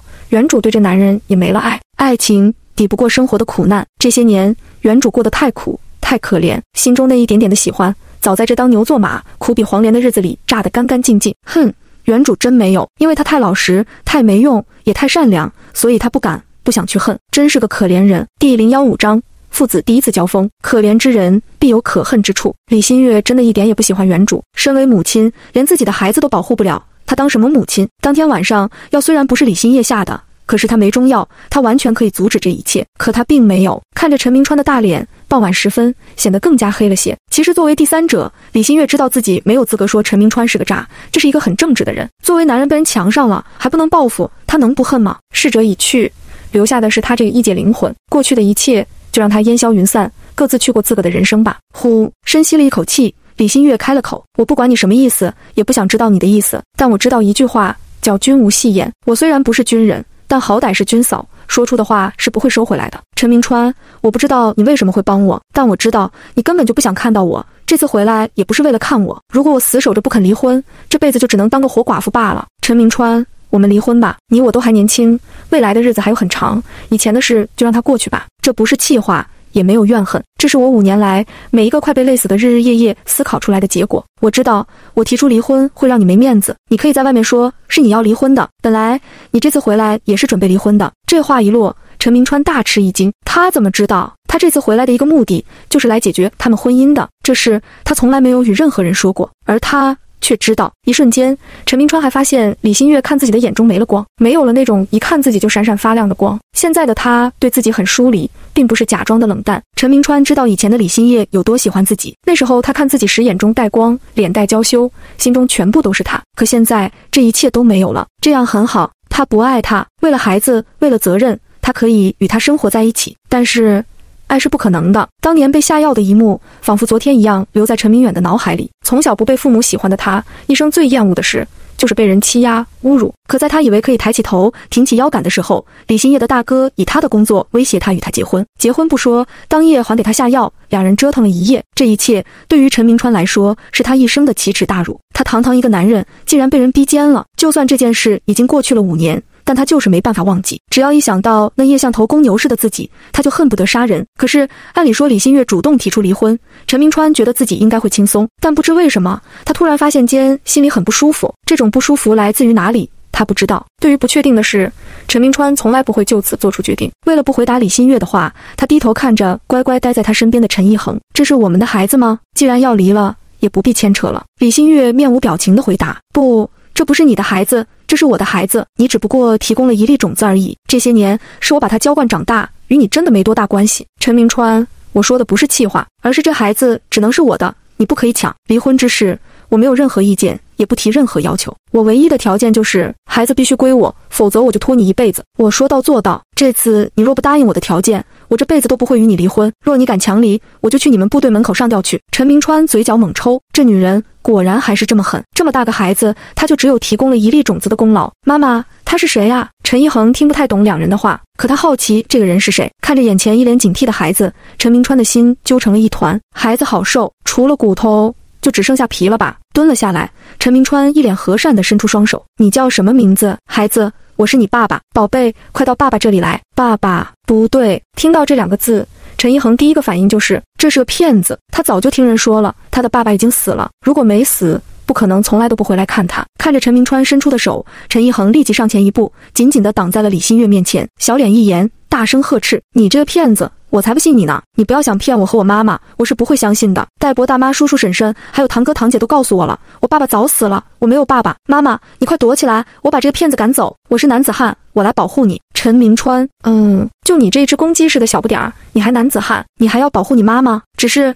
孩子的大伯大妈、叔叔婶婶，也就是他的兄弟，都说他死了，那是不是爹娘也是这么想的？果然，在他们的心中，他是死是活都无所谓。若不是为了得到自己每个月寄回来的钱，恐怕他们没有人在意他的死活吧。呼吸在一瞬间变重了，自小到大，无数次的吊打，无数的生死离别。陈明川已经练就了一颗坚硬的心，可此刻他发现他的心中一角突然被融化。这是他的儿子，他已经有儿子了，在这世上他已经不再是孤苦一人了。见陈明川的脸色黑了，李欣玥突然间有些害怕了。天哪，这男人不会是要发怒了吧？这可不行，万一吓着了孩子，父母的恩怨不应该牵连到孩子。不管如何，眼前陈明川是孩子生物学上的爸爸，李欣玥是个3观正的人。虽然他没打算与眼前这个男人纠缠，但也不会阻止孩子认爹，这不公平。第016章，因为喜欢这个男人，他可以不要，但李欣玥知道自己不能决定孩子要不要认这个爹。你要听清妈妈的话，他的确是你的爸爸。这么多年他没来看你，一是因为他不知道有你的存在，二是因为妈妈做了伤害他的事。伤害一个无辜的人是不应该的，这一切都是妈妈的错。不过因为有你，妈妈永远不会后悔。说到这，李欣玥的目光落在了陈明川身上。他叫意义，大名叫陈一恒，屹立不倒的毅，永恒的恒。原来他叫狗，没有大名，这个是我给他起的名字。我喜欢这个名字，他也喜欢这个名字，意思就是你不喜欢也没办法，因为根本你不配。而陈明川完全没听清最后一句，脑子里只有一句，屹立不倒还要永恒。这名字取得好大，是指他自己以后要屹立不倒，而且还要永恒吗？狗。听到这2字，陈明川的眼神更沉了，这一定是爹娘给他儿子起的名字。看来在父母的心中，他的儿子就是狗儿子，他就是家里的狗。这个名字很好，意义，你妈妈取名字很有水平，以后我这么叫你可以吗？陈一恒很小就想有个爸爸，因为有爸爸的人没人敢欺负。可是这个爸爸应该不要他和妈妈，要不然不会不回来看他们。不可以，这个名字是我妈妈给我取的，叔叔你不可以叫叔叔。听到这2字，陈明川的心揪成一团，他对不起孩子。李欣玥没空去顾及陈明川的心情，因为他觉得这一切都是他自找的。5年，他怕是从来都没有问起过一回原主吧？凭什么他一回来就得理所当然、顺顺利利的当爹？孩子不肯认，他不强求，抱着孩子进了屋。意义，你去床上玩一会，妈妈去收衣服。好的，妈妈。陈一恒一转眼就忘记了门外还有个不被他相认的爸爸，乖乖地倒在了床上睡觉。衣服上补了太多的补丁，今日下了雨，有几个地方都没干。等李欣玥拿着衣服出来的时候，陈明川已经进了正屋。他没去管他，自顾自地在墙角烧起了火，衣服不烤干，一会没得换。不过这火刚点着一会，陈明川又出来了，看着李欣玥手中补了又补的衣服，犹豫了一下，他还是开了口，就只有2套衣服吗？没想到他会这么问。李新月一抬眼，目光淡淡，这还是当年出嫁时3姨置办的。不过你别感觉内疚，这不关你的事，一切都是我自找的，是我自作自受。说这话也不是为了博取你的同情，是真心所想。怎么不关他的事呢？爱或许有错，强迫或许也有错，但他的冷漠，他的不闻不问，也不能说就完全没有错。若这几年不是死不回来，他早就知道自己有儿子了。有儿子，不管自己有多不喜欢他，那他也不能让他们母子过成这模样。不知道该说什么，太了解爹娘的陈明川心里比谁都清楚，这些年那些钱怕是一分都没落到眼前这个女人的身上。转身他返回了正屋，10几分钟后，陈明川出来了，拿着。李新月抬眼看着他手中一叠钞票，眨眨眼。分手费。陈明川脸一热，本来是的，只是现在不是了，因为他们有一个儿子。家用家都不要的人哪来的家？李新月不会收男人的钱，虽然他很缺钱，但骨气不允许他这么做。至于原主收不收，这不关他的事，不是他想占他的身体，所以他不会去过他的人生。养大孩子，给他最好的教育，让叶儿有一个不错的将来，就算报答原主了。不必了，我知道这是什么钱，也知道你是真心给，按理说我应该收下，让你不再内疚，但是我若收下了，就折了我外公的腰。骨气这东西不值钱，但也不能不要。你我姻缘走到这一步，你有错，我也有错，过去就算扯平吧。你放心，我并不是欲擒故纵，这是我用5年当牛做马的代价才换来的清醒，绝不是要引你注目。陈明川这么能说，以前你都不说话的。以前他还记得以前。李新月抽了抽嘴角，一脸不屑，本不想说什么，可心里又一阵阵的难受袭来。李新叶，求求你，你既然死了，就别左右我了。可是心中翻腾的更厉害了。你怎么了？见李新月突然脸色极为难看，似乎很痛苦的样子，陈明川有点着急了，呼，强行压下不舒服。看到陈明川那关心的表情，心底无由来的涌上一股愤怒。没什么，死不了。陈明川，以前你很了解我吗？以前的我因为年纪小，脸皮薄，又知道自己配不上你，所以自卑；因为喜欢，所以卑微；因为喜欢，便不顾一切；因为喜欢，最终造成了对你的伤害。对不起，我李新叶第一次喜欢一个人，没有经验，我不知道一厢情愿的喜欢对别人是一种伤害，我给你道歉。这5年来，我睡得比狗晚，起得比鸡早，干得比牛累，吃得比猪差，穿得如教化，这一切为的只是赎罪。陈明川，我强迫了你，而你也扔下我5年不闻不问，咱们两清了，明天我们就去把婚给离了吧。真的是谁也不欠谁的吗？他这么想离婚，是真心的吗？想到几年前的小姑娘对自己的那种喜欢，伸出去的手一时僵在了那里。三叔、三弟妹，吃饭了。汪梅出来了，叫他们吃饭。天够晚了，好在月亮升了起来，院子里也不暗。李新月抖了抖手中的衣服，我就不吃了，以后我也不干活了。从明天起，我们母子的饭以后你们也不用再做了。二嫂，我和陈明川已经商量好了，明天早上我们就去离婚。第017章，机会来了。离婚。听到这2个字，汪梅一脸懵。三弟妹说她要与小叔子离婚，若离了婚，那她以后怎么办？汪梅正想开口劝说她不要冲动，哪知被人抢了话。哎呦，三嫂，你这人还真是有心计，明知三哥是军人，没有部队的同意根本就离不了婚，却说什么离婚？依我看啊，这是在要挟三哥吧。看着一脸狰狞的叶娟，李新月并没有多说什么。这人是好了伤疤忘了痛吗？不，伤疤还没结疤呢，他这就忘记了。呵呵，世间的恶人果然是从来不怕被教训。叶娟自然看到了李新月眼中的不屑，不服气地问：难道我说错了吗？这么多年，只要有人说三哥不要你，你哪一回不跟别人急？你会舍得离婚？呵呵，李新叶，我没想到你手段这么厉害，果然是读了书的人就不一样啊。这手段就是不一般，读了书当然不一样了，读书明理，这文盲当然不懂。不想与叶娟多说，已经喷完，李新月也冷静了，他目光淡淡地回应了一句：你说对就对，我从不与狗争，狗咬我一口，我总不能咬狗一嘴毛。什么？他是狗？叶娟气急了，你姓李的，你才是狗。李新月回道：姓叶的，是我高看你了，其实你连一条狗都不如，一条狗还知道好歹，若我养它几年，至少不会咬主人，而你，我帮你干了2年的活，却恩将仇报，把你比成狗，那是侮辱了狗。这话一落，叶娟气得要杀人了。李新叶，我跟你拼了！眼见叶娟冲过来，陈明川呵斥一声：四弟妹，我看还是新叶说的对，你这思想觉悟实在是太低，动不动就想欺负人，欺负人是你的习惯吧？一会我去跟书记说，你明天起还是去劳改农场接受改造好了。叶娟，三哥，不是我，是他先骂我是狗的，我不过是被他骂晕了，不是我，呜，民国，你快说句话呀！真的不是我挑起来的，是他，我不要去呀！陈老四气得直喘气，他这媳妇怎么就这么没脑子呢？不知道现在形势不同了吗？想对付这李笨驴，等三哥走了再来，再报这仇不行吗？偏要这时冲上去，娟子，你太过分了！三嫂为何骂你？你心里没数吗？三哥与三嫂的事，关你什么事？要你在这里多嘴？三哥是个这么糊涂的人吗？还不快给三嫂道歉！陈明川是真愤怒，这个弟妹这几年也不知道欺负了这母子多少回，道歉就不必了，一会同去大队不好了。陈老四急了，三哥，娟子她知道错了，你就再给她最后一次机会，我向天保证，以后她再也不会欺负三嫂了。娟子，快道歉啊！叶娟是欺负原主惯了，刚才的话确实也是随口一接，她只是忘记了今时不同往日，忍住想杀人的冲动，她终于弯下了腰。对不起，对不起，三哥、三嫂，我脑子不好，你们就再给我一次机会吧。看在肚子里有你小侄子的份上，你们原谅我最后一回。求求你们了，求求你们了！陈明川不说话，只看着李新月，仿佛在说要不要原谅。他决定弄个孕妇去农场改造，李新月也做不到。他没说什么，脚一伸，一根手臂粗的木棍，叭的一声断了。滚！以后别来惹我，否则你承受不起。叶娟这人好可怕，他真的还是那头老黄牛吗？难道今日他敢这么狠，是因为三哥回来了？叶娟敢惹原主，但是真不敢惹陈明川这个三伯哥。他是本村人，早就认识陈明川，知道这个人是一个10岁起就敢与狼斗的人。识物为俊杰，恨得不行的叶娟低头转身进了屋。他经常欺负你吗？什么意思？李新月意外的抬眼，你想知道什么？想替我报仇吗？不必了，反正以后我与他们也不会再见了，过去的就当是一梦好了。梦醒了，一切从头开始。什么叫以后不会再相见？陈明川心里有点懊恼，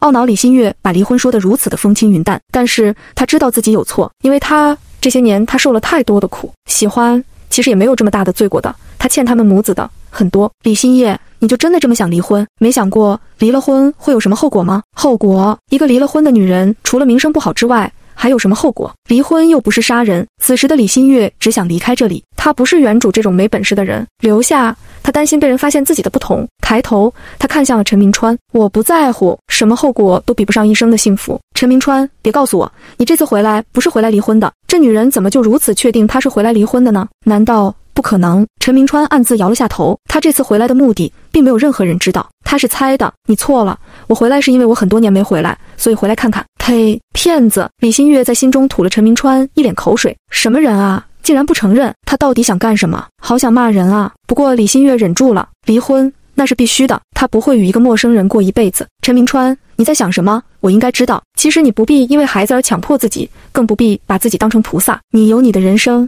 孩子有孩子的人生，未来还很长，谁也不必为别人的人生买单。你放心，孩子我会养大，也不会让他不认你，我也不会说你抛弃妻子，一切都是双方愿意。而且只要你不对人说，绝对不会有人知道你结过婚。他就有这么想离婚是一回事，被人逼着离婚又是一回事。最不喜欢被人逼的陈明川瞬间就恼怒了。迟了。第018章，陈家乱了神。迟了。李新月一下子没明白过来，你什么意思？很多人都知道我结婚了，而且领导在催我给你办随军。李新叶，我是不会与你离婚的。随军？骗人的吧，书上可没这么写呢。李新月一脸不可置信地看着陈明川，仿佛想从他脸上找到撒谎的证据。我说，你确定这次回来是为了给我办随军，而不是回来离婚的？其实这一次陈明川回来确实是来解决他们婚姻的，因为他不想与一个让自己觉得耻辱的人共度一生。但现在他不能这样做了。陈明川有爹娘，可却过着没爹娘的日子，他不能让他的儿子再这样长大，他不想他的儿子将来长大了也跟自己一样毫无幸福可言。有了主意后，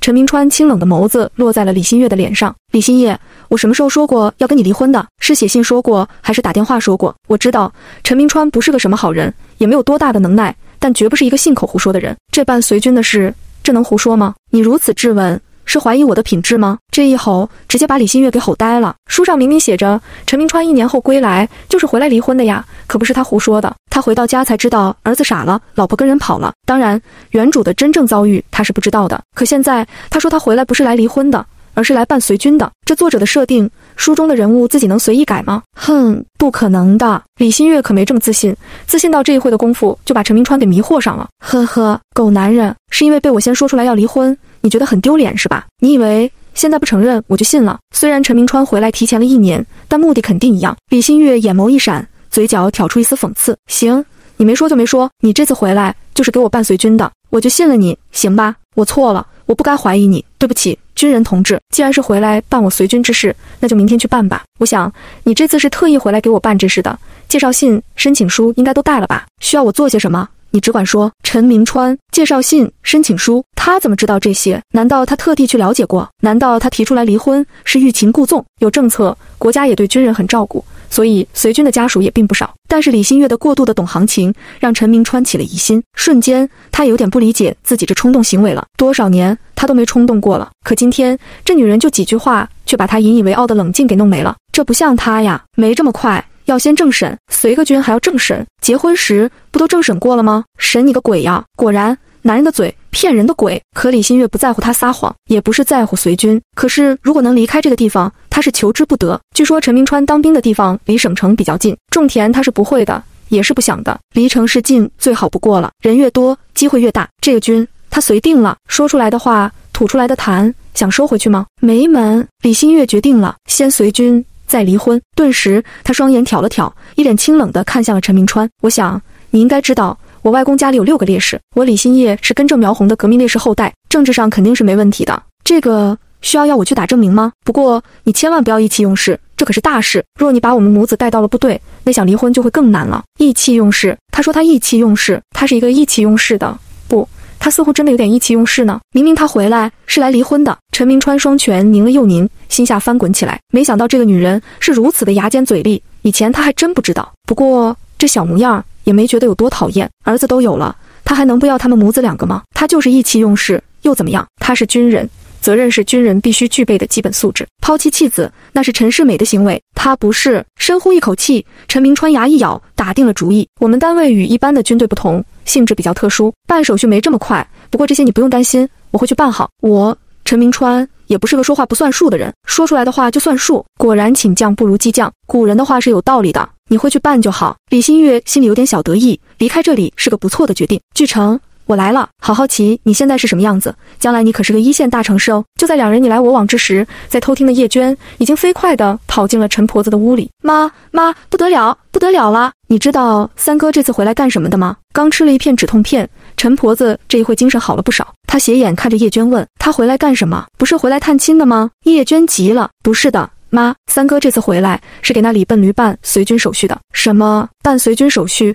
他要把那贱人给带走？陈婆子怒了，休想！办什么随军手续？不办！叶娟恨不得李新月死，可不想他跟去部队过好日子。他家有一个远亲也是当兵的，去年就把老婆带过去了。听说军人的家属在那里啥活也不用干，天天就吃了睡，睡了吃。更让人羡慕的是，他还有钱用，当干部的工资挺高的。去年过年他家亲戚回来的时候，他老婆全身上下都是崭新的。不仅如此，那个女人还被养得白白胖胖的，可嘚瑟了。凭什么李笨驴可以去享福？做梦！叶娟坚定地不同意李新月随军，不管出什么主意，她都要把他给拦下。妈，一定不能让他去呀！如果让他去了，三哥就再也不会寄钱回来了。第019章，陈老汉叫妻，这还用说吗？那死小子把老婆孩子一带走，还会寄钱回来？做梦！陈婆子立即下了床，当然不能让他去，他去了家里的活谁来干？少了一个劳动力，工分谁来挣？走，我去看看。陈婆子出来了，陈明川也正好进来了。李新月不肯进来吃饭，他也没办法。哪知一进屋，陈婆子冲着他过来了。老三，我告诉你，你要敢把你媳妇带去部队，你妈我就死在你面前。陈明川，这是他亲妈吗？动不动就寻死觅活，哈哈，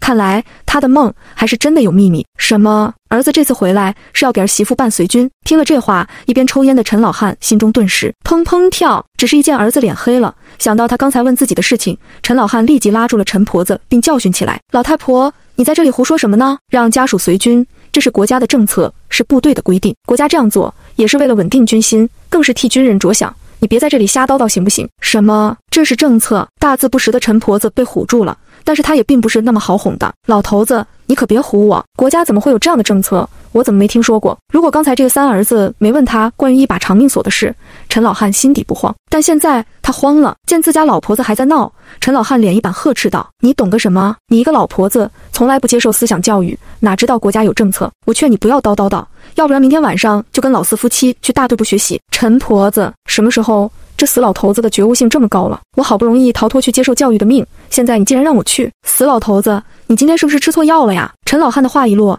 叶娟也是一脸乌鸦，气得都想哭了。你个老不死的，干嘛要戳我的心窝子？气死我了！李笨驴，你想随军？做梦去吧！哼，我就不让你随成军，你要随军走了，我的仇去哪报？爸，部队也没有强行规定必须随军吧？只要家里不同意，那部队肯定不能强求的。你看，妈受伤了，大嫂也受伤了，家里干活的人一下子少了2个。如果三嫂再走的话，那家里可怎么办呀？这一下子少了3人的工分，到年底我们家也要成欠账户了。陈婆子仿佛找到了同盟，立即道：就是如果儿媳妇都去随军了，那家里的爹娘谁来伺候？老头子，我不同意，我坚决不同意。你不同意有用吗？还伺候？现在的陈老汉听了这无理的话，心里更急了。他呵斥道：老太婆，别胡说，你以为这还是旧社会吗？儿媳妇娶进门来是来伺候你的吗？就算是要伺候，也是伺候她的男人。当兵的在外面保家卫国，你知道有多辛苦吗？他们每天风里来雨里去，时刻都担心着边关安全。若是连个老婆孩子热炕头都盼不到，谁会不心寒？国家体谅军人保国卫国的辛苦，这才有这个随军政策，这是个好政策，我们应该感谢政府，支持政府才对。我跟你说，千万不要乱来，你敢违反政策的话，肯定得去接受思想改造了。陈婆子一脸懵，今天这老头子到底是怎么回事啊？怎么就这么顾着老三两口子呢？以前可不是这样子的。陈明川站在厅中，脸色平淡，仿佛没听到这些。爸越顾着自己，说明他心里越有鬼，只是他的心虚到底是什么？一把长命锁又深含着什么秘密呢？瞬间，陈明川心中更好奇了。妈，爸说的没错，现在是新社会，你那一套得收起来，否则让人听到了，肯定得拖你去大队部挨批斗。国家让家属随军是有重大意义的，你若敢反对，那就是反动派。陈婆子，他是反动派。别看陈婆子没读过书，可是前些年大队上批斗反动派，他可是最积极的一个。想着那些挂大牌、土飞机，他头皮就发麻。他做过不少让人讨厌的事，若被拉去大队部当反动派，不死也得脱半层皮。终于，他闭嘴了。而这边一想到李新月会去随军，成为吃国家粮之人，除了陈老二两口子认为应该外，陈家人觉得天都要塌了。陈立芳心里最酸，他好想跟自己三哥去外面看看。听说外面到处都是水泥马路，根本不像乡下一样，出门就是烂泥。更讨厌李新叶能跟去，可是他却没有办法跟去，谁让他是妹妹而不是？突然他眼光一闪，李笨驴，你想去享福？你走了，家里的活谁来干？难不成你想把活都推给我吗？哼哼，随军做梦去吧，我就看你随不随得成。四嫂，叶娟心中一动，悄悄走到一边。怎么啦？陈立芳露出一个古怪的笑容。我有一个办法。什么办法？叶娟的眼珠子都亮了。陈立芳眼珠子转了转，一会与你说。好。李新月可不知道大家的想法，更不知道他们俩在想方设法阻拦他随军，其实就是知道他也不在乎。他之所以想随军，是担心被人发现他已非原主。这时代老百姓很封建，很迷信，所以若能走，他是想走的，甚至他还想，只要能走，管他去哪里。对于离婚的事，他可以慢慢来，反正自己有儿子了，这辈子也没有想过要再结婚。坐在火堆边，李新月在想着，陈明川应该是因为孩子才改变了不离婚的想法。等他有心上人后，孩子也就没这么重要了，毕竟心上人也能生嘛。到时候他多给他们一些钱，让他们可着劲的生去好了，这样就没有人跟他抢儿子了。哈哈哈，就这么办。接盘侠我不全当，但当个现成的妈，我还是挺乐意的。第020章。替原主名一回不平。李新月是个坚韧的人，他想做的事情一般都能做成。就好比他上小学的第一天，院长妈妈对他说：小月月，好好读书，只有读书才能改变命运。他问院长妈妈，命运是什么？当时院长妈妈说了，命运就是你将来想吃什么就会有什么。李新月懂了，他想吃好多好吃的，因为孤儿院里也经常吃不饱，想要吃好的，那就读书吧。于是他全身心地投入到读书中，天生的记忆力好，理解能力强，前几年更是一天到晚除了吃饭睡觉就是读书。所以李新月14岁高考，20岁把书读完，然后留校助教。果然他后来想吃什么便买得起什么，觉得院长妈妈当初的解释非常到位，所以他坚信只要他想离婚，将来一定能离得了。趁陈家人吃饭，李新月打水给儿子洗了澡，然后自己也洗了澡就睡下了。累了一天，他都有点吃不消了，毕竟这身体与灵魂才结合第一天。陈明川从正屋出来的时候，李新月那柴棚里已经没有灯光了，他知道他可能睡了。如今各家各户都通了电，只有那柴棚里没有电。这些年也不知道他们母子过的是什么样的日子。突然间，李新月的话在陈明川的脑子里响起。陈明川，这5年来我睡得比狗晚，起得比鸡早，干得比牛累，吃得比猪差，穿成了叫花，算赎罪了。他说他在赎罪，所以才过得这么苦。若不赎罪，他根本有能力不过成这般模样，对吧？那真正的他又是一个什么样的人呢？他真的是从来没有了解过他。陈明川心情正复杂时，他二哥出来了。三弟，今晚你和我睡吧，你二嫂跟孩子睡好了。那个柴棚睡那母子2个都小，自己三弟这大个子哪能睡得下？陈老二心里难受，他根本不知道爹娘为什么这么偏心，他自己是不能干好了，不会赚钱，嘴也不甜，爹娘不喜欢也是有道理的。可三弟1个月寄这么多钱回来，为什么爹娘对他还要这么不好呢？陈老二记得自己懂事起就知道，不够吃的年代，肚子的人第一个永远是自己三弟。要不是他本事大，上山能打野味，下河能抓到鱼虾，恐怕早就饿死了。当兵是光荣，很多人都愿意去，因为他们知道当兵是非常苦的。几个村里有人当3年兵回来，几乎脱了层皮。因为没文化，回来安排的工作是造纸厂，就是烧砖厂。这样的工作除了不晒太阳外，也是极辛苦。当工人是让人羡慕的，但前提是得先辛苦那3年。还有一个秘密，村里人都不知道，可陈老二知道，那就是当年本应该是自己大哥去服兵役的，但是他听说当兵非常苦，死活都不肯去，甚至威逼爹娘说要让他去当兵，他就去死。而自己当年顶得上一个劳动力，爹娘自然不肯让他去当兵了。于是爹娘就逼着才15岁的三弟去顶自己大哥当兵，还说他不求书记帮忙选上，就让他滚出这个家，永远也不要回来。外人都以为自己三弟是想当兵，但谁又知道是爹娘逼他去当兵的呢？今天回来了，爹娘也不给他安排一个住处，肯定想让他也住那柴棚。想到这些，陈老二心里既复杂又难过。他不明白爹娘为什么要这样对自己三弟，不都是爹娘的儿子吗？为何要2般对待？只是他能力太有限，又帮不了三弟，能做的也只有这个了。我不。陈老二正难受时，屋里传来陈立芳的吼叫声：妈，爸打呼噜吵死人，我才不要睡在你们的前间，我不要就不要。陈家新房子是大5间，一个大客厅，4个前后套间，陈老汉2口子一间，3兄妹各占一间，陈立芳一个站人一间。闭嘴，你不睡就去猪圈搭张床。陈老汉的声音中充满了恼火，一个个的不听话，他都快吐血了。这个家他真是一点威信都没了。陈立芳是个极聪明的姑娘，她知道这个家中，别看他妈天天叨叨，但真正做主的还是他爸。眼见他妈一声不哼，哇的一声，陈立芳哭着跑了。陈婆子觉得很憋屈，这个3儿子一回来，她处处被压制。女儿跑了，她着急了，芳儿，你去哪？老四，赶紧把你妹妹追回来，这外面黑灯瞎火的不安全。陈老四立即追了出去，陈婆子让陈老汉给他打水进了屋。老头子，我说你今天到底怎么回事呀？一个劲的帮的那家伙，你是不是吃错药了？陈老汉脸色一暗，我不帮他怎么办？刚才他问他那把长命锁的事了。啊，这话一落，陈婆子傻眼了，张着嘴顿时就合不上来了。他怎么知道那东西？陈老汉深叹一声，他没说，只是让我拿给他就好了，还说我若不给，以后他就再也不会拿1分钱回来了。他不怕我们去闹，他说我们敢去闹，就把当年我们让老大作假生病，逼他去当兵的事说出来。啊，这怎么能说？这说出去了，大儿子就得去劳改农场了，这是绝对不可以说出去的。陈婆子的软肋一下子被拿捏了，顿时脑子一片空白。没有儿子拿回来的钱，那以后家里的吃吃喝喝怎么办？这些年不是靠着他寄回来的钱，陈家能造起这5间明亮的新房来吗？老头子，他是不是记起了什么？这么多年他也没问过那东西啊。陈老汉一脸烦躁，我哪知道，我也不敢去问他呀。这个儿子自参军后性子更是沉闷了，问他的话十有9不答，演一台那清冷的模样吓死人。陈婆子心虚的不行，那你没有答应吧？陈老汉一脸无奈，还怎么答应？东西都找不着了，答应了也给不了他。陈婆子一听，张嘴就骂，死小子，这么多年还惦记着那点小东西，果真是。行了，闭嘴。第021章长命锁的下落。见自己老婆子又开始口无遮拦了，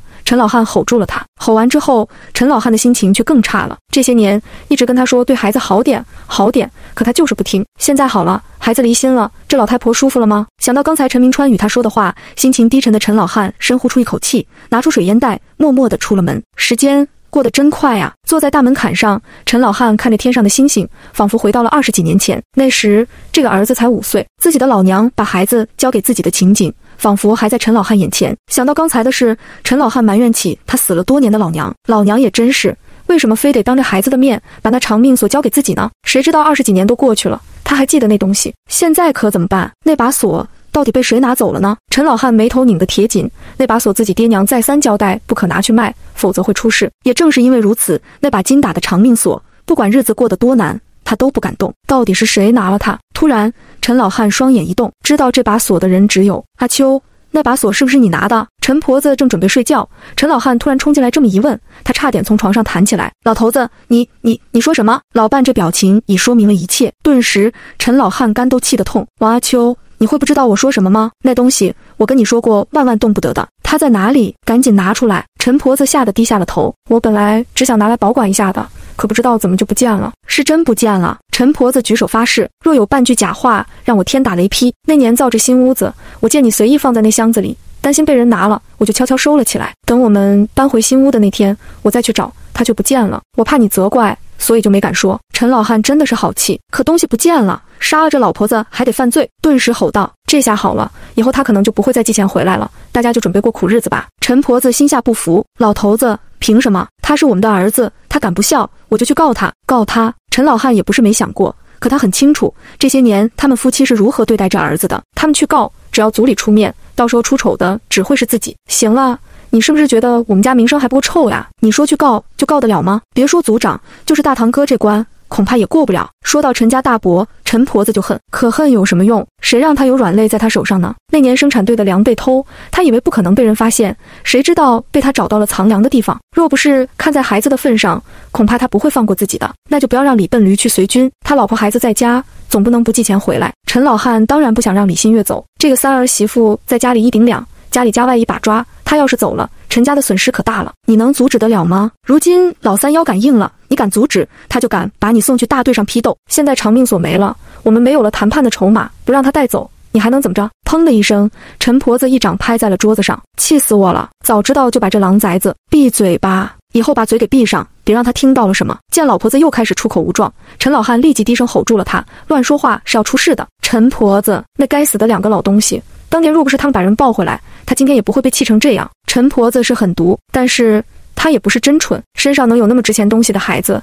肯定不是平常人家的孩子。那把长命锁恐怕就是别人留下来当认人证物的，只是这么多年了也没有人来村里问过孩子之事，这扔孩子的人还会来找人吗？或许那扔孩子的人死了呢？想到当年那么乱，陈婆子眼珠子转了转，最好是死了，这样她就是他的娘了。我就不信你敢不认亲娘？没有知道陈婆子在想什么。很快陈立芳被找回来了，陈老四夫妻去了大队上接受教育，虽然恨得不行，可两人却不敢不去。陈明川不会去管这两人再怎么骂他，因为他根本不在乎。在这个家里，他知道自己就是个外人，明明都是儿子，他真不知道为何爹娘要这样对他。他现在怀疑自己不是陈家的儿子，可长命锁找不到，秘密也解不开。这么秘密的东西，陈明川知道，除了那死去的爷爷奶奶，知道的怕就是这爹娘了。可是这秘密恐怕他们是死也不会说的，他们连长命锁之事都不承认。一个人在院中柴堆上坐到半夜，眼见陈老四夫妻从大队上都回来了，陈明川这才去河边洗澡。回来时家里人都睡下了，陈明川进了屋，房间里的东西收拾得一干二净，床上就一床就竹席，连个枕头都没有。这些年拿回来的钱就算是还了养育恩了，以后他恐怕不会回来了。现在才8月10几号，天气还很热，晚上什么也不用盖，帐子也被拆走了。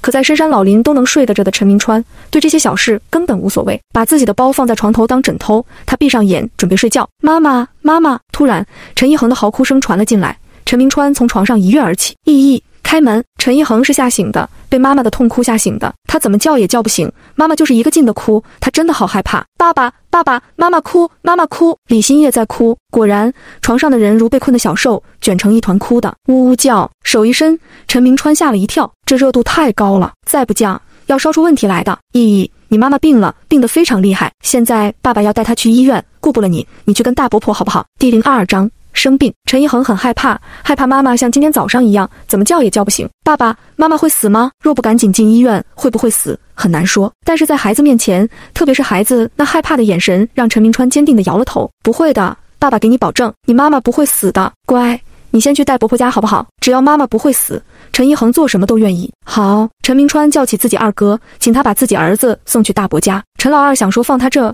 可最终没有说。三弟妹的情况很不好吗？陈明川点头，烧得很厉害，呼吸也沉，我怀疑是得了肺炎，必须赶紧送医院。什么是肺炎？这可是大病啊！陈老二吓着了，我叫你二嫂送狗过去，我陪你去公社卫生院，村里的卫生所能治一些小病小痛，像肺炎这种大病可就没办法了。一个人没办法打手电，从陈家到公卫生院有7、8里路，而且路不好走。陈明川同意了，兄弟俩7手8脚的出了家门。兄弟两个说话的声音不小，陈一恒的哭声也很大，但整个陈家只有陈老二夫妻起来了。次日早上，陈家大伯母王翠苗过来了。新叶怎么样了？回来了没有？陈家这个大伯叫陈光元，他与陈老汉是堂兄弟。陈老汉的娘只生他这一个儿子，陈老二也是天亮才回来，因为太晚了。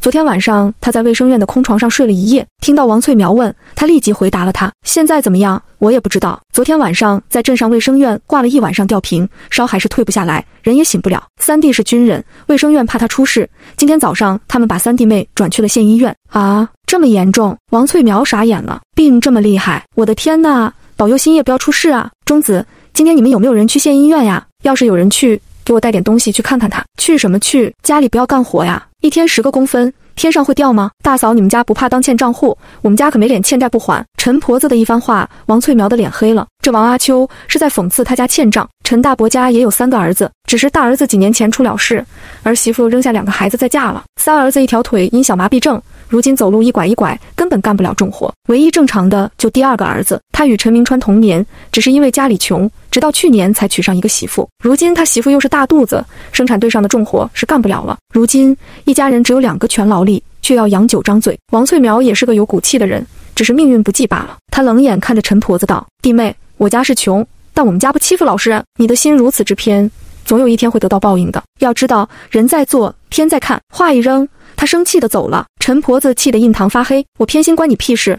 你自己家里的事都管不了，还来管我家？哼，我就欺负人怎么啦？你管得着吗？就是妈，大妈也管得太宽了。三哥把那小崽子放他那去，他就是想沾三哥的便宜。自家爹呼噜震天响，陈立芳晚上没睡好，心情差得很。只要是挑事生非的事，他就愿意干。果然，经他这一挑拨，陈婆子的脸色更难看了。气死我了！三狗那绝种，当时就应该把他扔去山上喂狼。炮子鬼！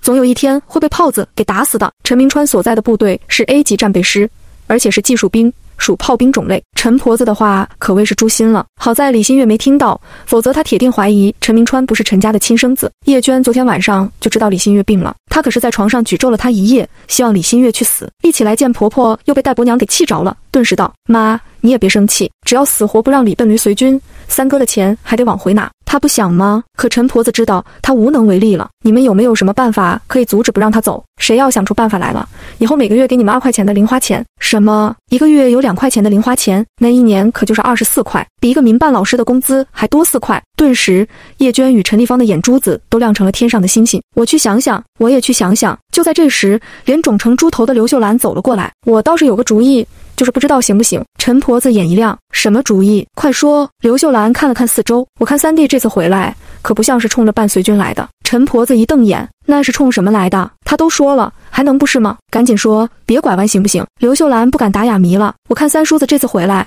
应该是来办离婚的。他有多讨厌李笨驴，你们不知道吗？对呀。叶娟一拍脑袋，三哥这次回来突然改变主意，莫不是因为那小贱种？可不就是？陈婆子心中一亮，有没有什么办法把人给弄走？只有一个小崽子，他也带不走。是啊，叶娟听那朋友说过，当兵的人有时候一出去就是几个月，他根本带不了孩子，只是如何把人给弄走呢？众人开始开动脑筋了。我有办法了！陈立芳一叫，众人的眼光落在了他身上。什么办法？快说！陈立芳眼珠子一转，有一个同学家里不是很穷吗？他哥快30了，都没娶到老婆。你说他去换亲了？陈立芳朝叶娟点头。对呀，马上就要嫁过去了。叶娟嘴一嘟，我们家又没有要换亲的，说这个有什么用？废话，他哪就废话了？陈立芳再次看了看四周，然后压低了声：干什么换亲？现在不是有很多人娶不到媳妇吗？你说把李新业给卖掉。第023章，恶人出恶主意。叶娟很聪明，很快就明白了自己小姑子的主意。她双眼一亮，这主意不错，我可以去找人帮忙。我二哥与镇上那些人熟悉，他们肯定有门路。听到这，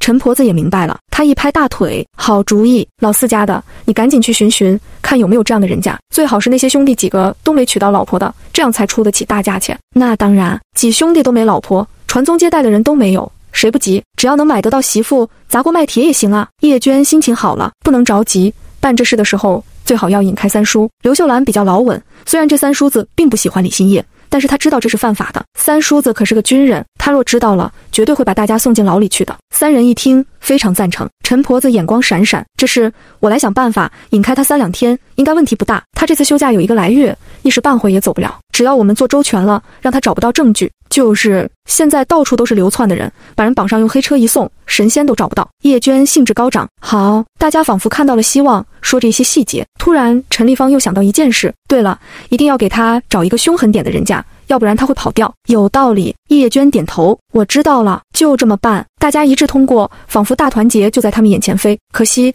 他们并不知道，如今的李新月并不是曾经的李新业，他们只能做个美梦。此刻还在昏迷中的李新月可不知道，这些人已经把他看成了囊中之物，准备用他来换个大价钱。当然，就是知道了，他也会让他们知道什么叫后悔终身。很快，全生产队的人都知道了，陈家老三回来了，老三的媳妇病了，而且是要送去县里看的重病。这时代的人，谁动不动就送县医院啊？就是想去也没钱啊，除非是马上要死的病，否则是没人敢送县医院的。顿时生产队上的人纷纷议论了起来，不是被欺负得太狠了，一下子受不了了吧？那肯定是啊，川子这次回来了，不会是来离婚的吧？我猜有可能，毕竟当时他就不愿意。是啊是啊，过年都不回来的人，这次回来应该是来离婚的。离婚啊，说到这2个字，村里的大娘大婶们心里就复杂了。一个女人离了婚，想再嫁好的就难了。而且离了婚的女人谁看得起？以后怕是到处有人戳脊梁骨哟。怪不得李欣玥会病，这打击实在是太大了。那个可怜的女人啊，真的是命苦。这一切还在县医院的李欣玥真的是一点也不知道。此时的她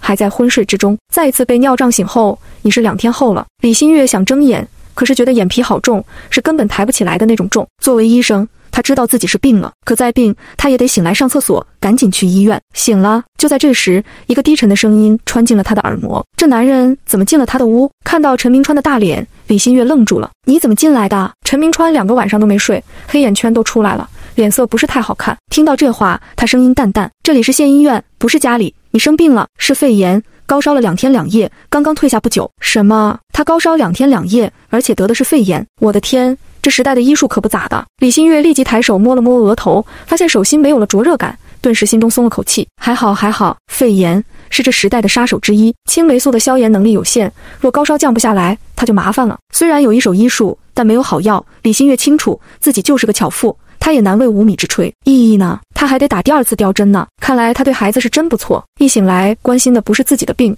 而是儿子。陈明川对李欣玥的印象好了不少，我把他送去了大伯家，叫大伯娘带他去打针。原来送到了陈大伯家呀。原主记忆中，这陈家大伯虽然不是亲大伯，但是对原主还是挺照顾的。这些年，大伯家虽然穷，可在许多时候还是对原主伸出了援助之手。大伯家的老二陈明建，小名二虎，比陈明川大2个月，小时候2人关系很好。还有那大伯大伯娘都是不错的人，小家伙放去他们家，李欣玥就放心了。我要上厕所。好，我扶你。这时代就是县医院的病房也没有独立的卫生间，得去外面的公共厕所上。此时的李欣玥浑身无力，自然不矫情，当不了夫妻，当朋友也可以的。他与他又没什么深仇大恨。坐了起来，陈明川上前来扶他。李欣玥，陈明川见他不动，是不是站不起来？我抱你去好了。李欣玥再一次，特的，我是真站不起来了，你这男人味也太重了。虽然没上过男人，可男人的气味李欣玥还是闻过的，但他从来没闻过这么清爽气息的男人味，特么的太好闻，特么的他太色。脑中活跃只在瞬间，见陈明川真要来抱自己，李欣玥推开了他。不用，我可以。陈明川抱他已经抱过多回了，从家里出来到乡上卫生院，再到县医院，这一路上他不知道抱了多少回。此时在陈明川的心中，李欣玥只是个病人，他不让抱，他才想起这是个女人。瞬间他的脸也有点热了。陈明川沉默地扶着李欣玥到了厕所门口，才让他自己进去。医院的厕所与洗澡间是连通的，卫生间分前后间，前间有水池，是洗漱用的，后间大，左边是一排木门，分成了一间间，是洗澡的地方，右边是一个个的蹲坑，用水泥砖块砌成的半墙隔开，还有2尺高的门。第024章男陪护。虽然已经是8月下旬了，可白天天气还是有点热，可能是医院厕所间竟然没看到苍蝇蚊子，到处是消杀水的味道，实在不是好闻。李欣玥极快地解决了自己的需求，回到洗漱间，他发现墙上竟然还有一面镜子。原主瘦，可身材还是不错的，不该瘦的地方一点也不瘦，但长什么样，李欣玥还没有来得及去看。站在镜子前，他打量着镜子里的自己，一看还有点惊喜。小脸巴掌大，鼻子挺直，双眼皮，眉又长又黑。更难得的是，都说黑瘦，可镜中的自己除了瘦并不黑。原主天天田里地里干活，没晒高原红，李欣玥就谢天谢地了，竟然没想到还挺白净的。若不是营养太差，这原主比曾经的她好看。摸摸小脸，李欣玥眨了眨眼，只要营养跟上，再胖个10来斤，穿上时尚的衣服，这绝对是个妥妥的大美人。还好穿越一回没混上个空间系统什么的，至少还有一副不错的相貌。心情不错，李欣玥发现自己精神也好了点。好了，走出来，没想到陈明川竟然还守在外面。见他伸出了手，他也强装镇定的由他扶着，毕竟现在体力着实太差，自己走回去有点吃力，扶一下也不代表什么。回到病房，陈明川扶他坐下，然后递给了他一个搪瓷缸子，先喝几口水，我给你买了绿豆糕，一会吃2块，中午我给你打饭。挂了葡萄糖，又是高烧之后，李欣玥没有食欲，绿豆糕只吃1块，他便吃不下了。不要了。陈明川看着他这病恹恹的样子，也没多说什么。那我扶你睡下，你再睡会。好。睡好后，陈明川说他出去一下，一会就回来。李欣玥没说什么，点点头表示知道了。他一走，同病房的大娘就对陈明川开始了连声称赞：丫头，你可有福了，嫁了个好男人啊！从那天晚上你进来起，他可是没合下眼腻，这小伙子对你可真好啊。病房里有4张床，只有他们2个病人。听了这话，李欣玥脸皮抽得不行。大婶，你怎么知道他1个晚上都没睡啊？难道你2个天晚上没睡吗？大娘70来岁，头发花白。闻言他呵呵一笑，我呀这些天白天睡多，晚上根本就睡不着，也就偶尔睡了一会。丫头，也好在你男的是当兵的，要是一般的人啊，可真吃不消糠啊。你真是好命呐，这男人不仅细致，而且还很疼你呢。昨天下午他抽空出去了一趟，给你可是从里到外买了一大包回来。终于李新月看到了床尾的旧布袋，他爬过去打开一看，果真是从里到外都有，都是2件，还有一双黑灯芯绒布鞋，衣服一件是桃红的，一件是白底蓝格子的，都是的确良料子。裤子一条深蓝，一条纯黑，是棉布料。李新月不能不承认，这男人的眼光还是不错的。另外还有一包全是孩子的衣服与鞋子，也是个2套。这男人，深呼一口气，李新月心里有点复杂。他不怕渣男，他怕别人对自己太好。不错不错，你男人眼光挺好的，这花色很漂亮。你这丫头果然是一脸的福相。看到那些新衣，大娘连声赞叹，一脸的羡慕，羡慕中还带着酸味儿。她一脸的福相吗？李新月摸摸自己的小脸，原来大娘竟然是个半神仙。好吧，借她吉言，她就是个福星好了。身上穿的是病号服，李新月不敢问是谁穿的，怕问了尴尬，把包袱扎了回去。他准备继续睡，可大娘精神太好，总与他聊从家事到现状，说得非常齐全。李新月虽然不想听，可不好意思不回应。就在他困得不行时，陈明川回来了，给你买了碗稀饭，买了点酱黄瓜，我看你没胃口，等下午你舒服些，晚上我再给你买米饭，你去洗漱一下再来吃。确实是个很仔细的人，高烧刚退的病人哪来的胃口？李新月准备去洗脸涮牙，刚才他真没做这一项。牙刷与牙膏，白色的搪瓷缸，都是新的，看来也是新买的。这男人这么好，他也得关心一下对不？你吃了吗？陈明川没想到李新月会问自己，怔了一下便道，早上我吃了，中午我去医院食堂打，也是，现在才上午11点呢，这时候不早不晚的，吃什么饭？李新月有点脸红。哦，那我去洗洗。我服你。洗漱好，李新月坐在床上，就着床上的小桌吃起了饭。大娘又在与陈明川说话，拉扯着家常，可能是原主太久了没吃白米粥，酱黄瓜又有胃口，一碗粥瞬间被他吃了个干干净净。陈明川打水过来给他洗了脸，又拿水给他漱了口，这才扶他睡下。想睡就在睡会，要下午4点后才挂水。看着陈明川青涩的大脸，李新月不知道说什么。这回我不困了，你睡会儿吧，人不能3天不睡，否则会影响寿命。我小时候跟我外婆学过一些医术。陈明川愣了一下，然后没说什么，拉过一把木躺椅准备睡。若不嫌弃，睡床脚吧，让他睡床上。陈明川，他是不是对他有什么想法了？就在陈明川心中有想法时，果然大娘又开口了：小伙子呀，疼媳妇也不能这么疼法，这床也不小，挤一挤好睡的，这椅子上啊不好睡，一会要滚下来的。大娘神补刀，陈明川不知要说什么了。最终他上床睡了。在医院里，他总不能对他做什么。虽然陈明川不打算离婚，但是结婚那天晚上的疯狂让他对夫妻之间的事有了阴影。日子会一起过，可夫妻生活他没打算过。李新月可不知道他在想什么，当然若是知道了，他只会喷陈明川一身血。你想多了，我才不会跟一个陌生男人嗨丑。闭上了眼，陈明川很快就响起了呼声。李新月也准备再去睡会，因为他不想与大娘尬聊了。可闭上眼，他却发现自己根本睡不着。第025章打量，床上塞了个大汉子，1.2米的床瞬间变小。躺在床上，李新月连动也不敢动一下。这男人似乎不太想让他沾上，他得自觉一点。可这么躺着很难受。正烦之际，恰好医生来了，让大娘去做检查。老人家也是肺不好，有可能是肺癌，这病几10年后也治不了。他们团队研发的药还在试验阶段。不过这大娘并不知道自己的病况，所以很乐观地跟着医生走了。屋里没有其他人，李新月立即坐了起来，坐在床上，她静静地打量着这病房。绿墙红漆水泥地，虽然显得很沉闷，但还算干净。窗外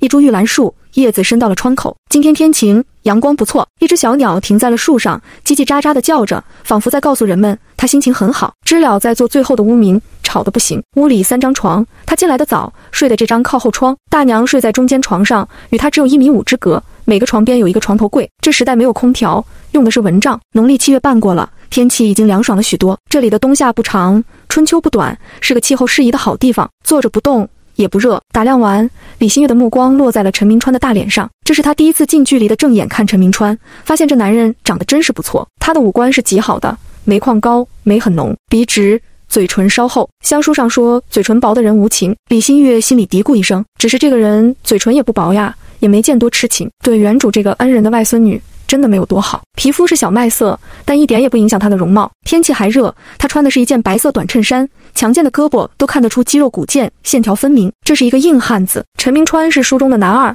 男主是他的同事洛斯北。书中描述洛斯北是一个高干子弟，莫斯科留学归来，他是陈明川调去研究室之后新型火炮研发组的组长。洛斯北虽然情商不高，但这人有真才实学，品行也很优。陈明川有极高的天赋，而且有极强的实践经验，是这个组的副组长。两人在工作中配合得相得益彰，攻克了一个又一个的难题。可是后来两人却因洛斯北的老婆江怡而产生隔阂。狗失踪后，陈明川一头扎进工作，心无旁骛，贡献突出，却不知他的优秀引起了江怡的注意。洛斯北是个高干子弟，虽然长相英俊，但性格冷漠，而且还是个大男子主义者。没嫁给他的女人都想嫁给他，可身为他的老婆，江怡却恨极了洛斯北的冷淡。为了报复洛斯北，他故意去勾引单身狗陈明川。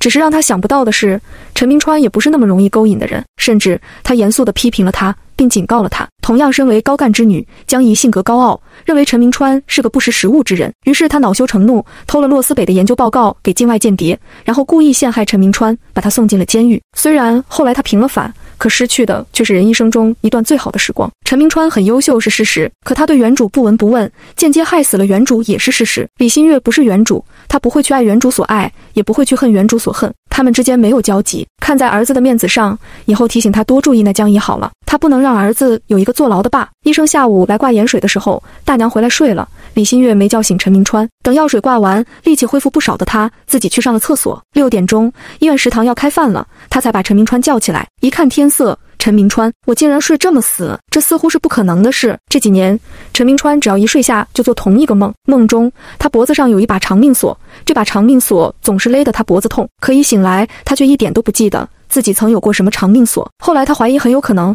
他小的时候确实有这样一把锁，而且这把锁对他来说很重要。这次回来一乍，果然如此，他小时候确实有一把长命锁，只是这把长命锁从何而来，如今他又在哪里，代表着什么意思呢？梦中没有任何一点提示。小时候陈明川是跟爷爷奶奶长大的，只是对爷爷奶奶的印象不深。3年前他开始天天做这个梦，只要一睡下就做，而且每一次都梦到这把锁。陈明川真的非常怀疑这把锁有什么秘密，只是现在他爸说这把锁不见了，这个秘密他不知道能不能再找得出来。可刚才他睡得很稳，梦中也没有长命锁勒脖子的梦。食堂的饭菜不好吃，没有没盐的。陈明川给李新月另外要了一份青椒炒肉，怕他吃不下。隔床的大娘看得流口水，根本没几片肉，李新月自然不舍得送人。趁着筷子还没有用过，李新月划了一小半在陈明川碗里。陈明川怔了一下才开口，我不要，你吃。小伙子，你们在部队一定是天天吃肉吧？天天吃肉，肉也是不香的。李新月，陈明川也是脸皮抽了又抽，最后拔了几块肉进了大娘的碗里。顿时大娘的脸上笑开了花。哎呀，当兵的小伙子就是不一样，有礼貌又善良，丫头你有福咯。说真心话哈，咱乡下的姑娘有这福的可很少。李新月，大娘，不是我有福，而是你有福。大娘的话里话外都是她有福，还说她是乡下姑娘，这不就是说她配不上陈明川呗？李新月心里呵呵2声，总有一天我会让天下人闪瞎双眼。他一学霸，一天才，会配不上一个糙汉子。可与这老太太没什么好讲的。吃好饭坐了一会，不想与大娘多说的李新月又去走廊上转悠了一会。陈明川提一只木桶打水回来了，然后从床底下拿出来一只木盆，这盆可以擦身子，今天你还不能洗澡。第026章，别人嘴中的好男人。木盆不大，却是新的。李新月很惊讶，陈家可没这种好东西。这木盆从哪拿来的？不像是家里的，买的吗？陈明川解释，这个木桶和那只洗脚盆都是从战友那借来的，只有这个木盆是我买的，别人家的怕你嫌它不干净。这人确实心细，洗屁股的盆当然不能与洗脚的共用了。李新月再一次打量了陈明川几眼，见他拿来的毛巾也全是新的，倒是心中动了一下，倒也不是每个方面都扎哈。卫生间到了晚上有蚊子，洗了个屁股，又换水全身擦了一遍，李新月就回来了。洗脚水已倒在盆里，有点热，医生说让你泡泡脚，对病情有好处。青霉素的消炎效果确实是没办法与几十年后的消炎药效果可比。他脑子有药方子，就是不知道现在的技术能不能做出来。李新月想，等到了部队后找个机会去一趟省城，去大药厂试试运气去。这时代不能做生意，做生意就是投机倒把，但卖自家产的东西不算。药方是他自己的，这个应该可以。李新月坐下，把脚放进了洗脚盆里，有点烫。烫吗？有点，能忍受。哦，那就忍忍，烧热一点才有效果。知道了。听着两人对话，大娘又开了口，丫头呀，我这辈子都没享受过你这待遇啊！年轻的时候有婆婆天天看着，我那老头子又老实的过头，可不敢宠老婆呢。后来吧，公公婆婆不在了，他也不记得有这回事了。如今他早就去地下侍候他爹娘了，我这辈子可没这福享了。好吧，李新月承认，像陈明川这样的男人确实是还比较少的。别说这时代大男人主义盛行，就是在他那时代，男人也没几个人会做这些。他也是嫁过人的，虽然只是名义上的嫁过。李新月并没有没接话，一边递擦脚巾的陈明川倒接了话：大娘，他这不是病着吗？我媳妇从小没了亲娘，我妈手又受了伤，只能我来侍候了。其实你也命好呀，儿女双全。那是，虽然大娘知道生儿养女都是债，但有些事不能对外人说。陈明川去洗澡了，大娘也停嘴了，毕竟是高烧过，又泡了脚。李新月很快就睡着了，可半夜时分被蚊子咬醒了，她烦躁地坐了起来，一下子就惊动了长椅上弓着身子侧睡的人。怎么了？要上厕所吗？李新月盯着从木椅上爬起来的人，木椅上更好睡呢，还是在担心什么？放心吧，我这人虽然没什么长处，但守信用。陈明川，我这不是怕挤着你吗？李新月有点烦了，一个大男人这么婆骂，既然这么不喜欢原主，那就由他病死好了，干嘛表现得这么善良？哎，睡哪睡去，要不是看在他照顾自己的份上，他才不会让这个男人上床。李新月生气地拉下了脸，蚊子好多，有蚊香吗？一听有蚊子，陈明川爬了起来，蚊子咬你了？废话，不咬他，他能醒来？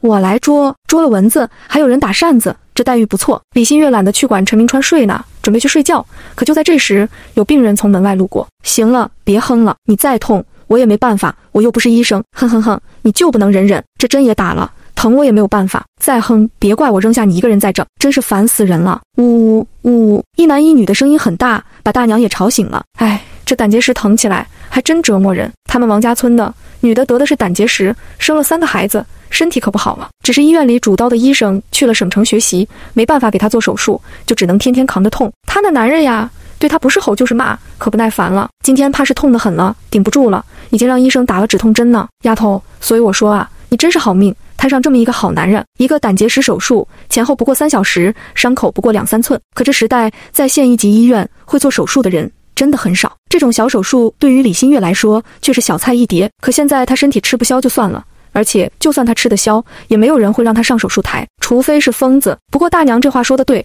陈明川的渣与那男人相比，确实是差太远了。心烦也就在一瞬间被清风给赶走了。不知道什么时候，李新月再次睡去。这个晚上，她不知道陈明川后来是不是在床上睡的，反正她醒来的时候，他已经不在病房里了。大娘告诉她，你男人去买早饭了，别担心，他应该快回来了。李新月暗中翻了个白眼，搞得她没有陈明川就活不下去似的。谢谢大娘。大娘，你家里今天还没人来陪你吗？说到这个，大娘的脸色就不太好了。应该会来吧，我得明天才做手术呢。说实话，这大娘嘴巴是多，也很馋，但是人倒不坏。看大娘这模样，李新月对她产生了不少同情心。一个70多的老太太，虽然还没动手术，可放她一个人在医院也够可怜的。会来的，大娘放心，今晚不来，明天一大早肯定来了。听到这安慰的话，大娘的脸色好不少。是的，现在少干1天就少10个公分，我们队上的工分值钱。去年我们队上10个公分7毛8，是整个大队上最高的呢。这工钱是真高。还在孤儿院的时候，李新月听院中帮工阿姨聊天时说过，当年是怎么的苦，干1天也就几毛钱，还说这是好的，说有一个生产队10个公分才值7分钱，这7毛8的工价确实是值得骄傲。大娘，你们生产队那真富，我们那就比你们差多了。大娘却道，丫头，其实吧，咱女人啊，得嫁得好啊。隔壁那女的知道不？昨天晚上自杀了，早上她男人才发现她倒在厕所呢。第027章，昨晚出了大事。什么？那女人自杀了？这话一落，李新月被震惊了。昨天晚上出这么大的事，她竟然一点都不知道。大娘，真的假的呀？大娘深叹一声，这还能假吗？医生都放弃抢救了。所以咱女人啊，钱多钱少都不重要，重要的是嫁个好男人。听说那女的在家里就受欺负，每天累死累活不说，还得受婆婆骂，男人打，这不一下子感觉到活着没意思了，就过不下去了。你这男人啊是个好的，以后啊好好过日子。丫头中，你有福啊。他有福吗？可这男人不是他的，心里没有他的男人，他不要。就在这时，陈明川提着早饭回来了。醒了，洗漱了没？李新月这才想起，他忘了稀饭馒头加咸菜，食堂里的。只不过李新月没想到，陈明川又给他加了一个荷包蛋，而且只有一个，好似多加了点酱油。你放稀饭里洗一洗。医生说今天可以出院了，一会我先去还东西，然后再去办出院手续。你还有什么要买的吗？他一穷光蛋，想买也没钱，这一次应该是花了不少钱的。心情复杂的李新月摇了摇头，不用了，到时候把账单给我。陈明川看了他一眼，没说什么，也没说给，也没说不给，只是冷冷地看着李新月，弄得他有点不自在了。你这样看着我做什么？陈明川还是不理他。李新月郁闷了，这男人还有冷暴力。要不的，把碗筷洗好。陈明川拿着那些个盆盂桶就出去了，他去还东西。大娘去做今天的检查了，屋里一下子安静了。李新月先收拾了一下东西，然后坐着等他。可就在这时，隔壁的病房里又传出一阵哭声，痛死我了，痛死我了。这时，一个苍老的声音传了出来：“女婿啊，赶紧去找医生啊，快点，丽儿快要痛死了。”紧接着是一个男人的声音：“妈，医生也没办法呀，这消炎药已经用下去了，止痛针总打会对身体不利的。这乳腺炎目前也没什么好药，这奶管不通，医生也没什么办法。奶管、乳腺炎，乡下人说的奶发。女子生头一胎乳管一旦没通好，奶水就容易堵塞奶管，堵的时间一长就会发炎。这病很痛很痛，光消炎还没用，消了还会再发。”女子痛苦的呻吟声让李新月听了有点难受，想起昨晚自杀的女子，她走了过去：“这位姐姐，你得的是奶发吗？”一个30出头的男子站在窗边，一个50左右的大婶坐在床边，一个少妇在床上哭，一个孩子睡在她身边，大约2个来月。李新月一开口，屋里除了那孩子，3个人皆惊讶了：“姑娘，你懂这个？”第一个开口的人是那大婶，她双眼发亮。李新月淡淡的点头：“我外祖母的祖上当过太医，有一套按摩通络手法可用，不过要借助银针，你们能借得到吗？”这话一落，大婶大喜：“女婿，快去找院长借一套银针来。”男子立即去了。李新月在床边坐下，手按在了少妇的隆起上，硬得像石头，怪不得会痛成这样子。很多天没通了。大婶道：“有几天了，昨天进来时还好些，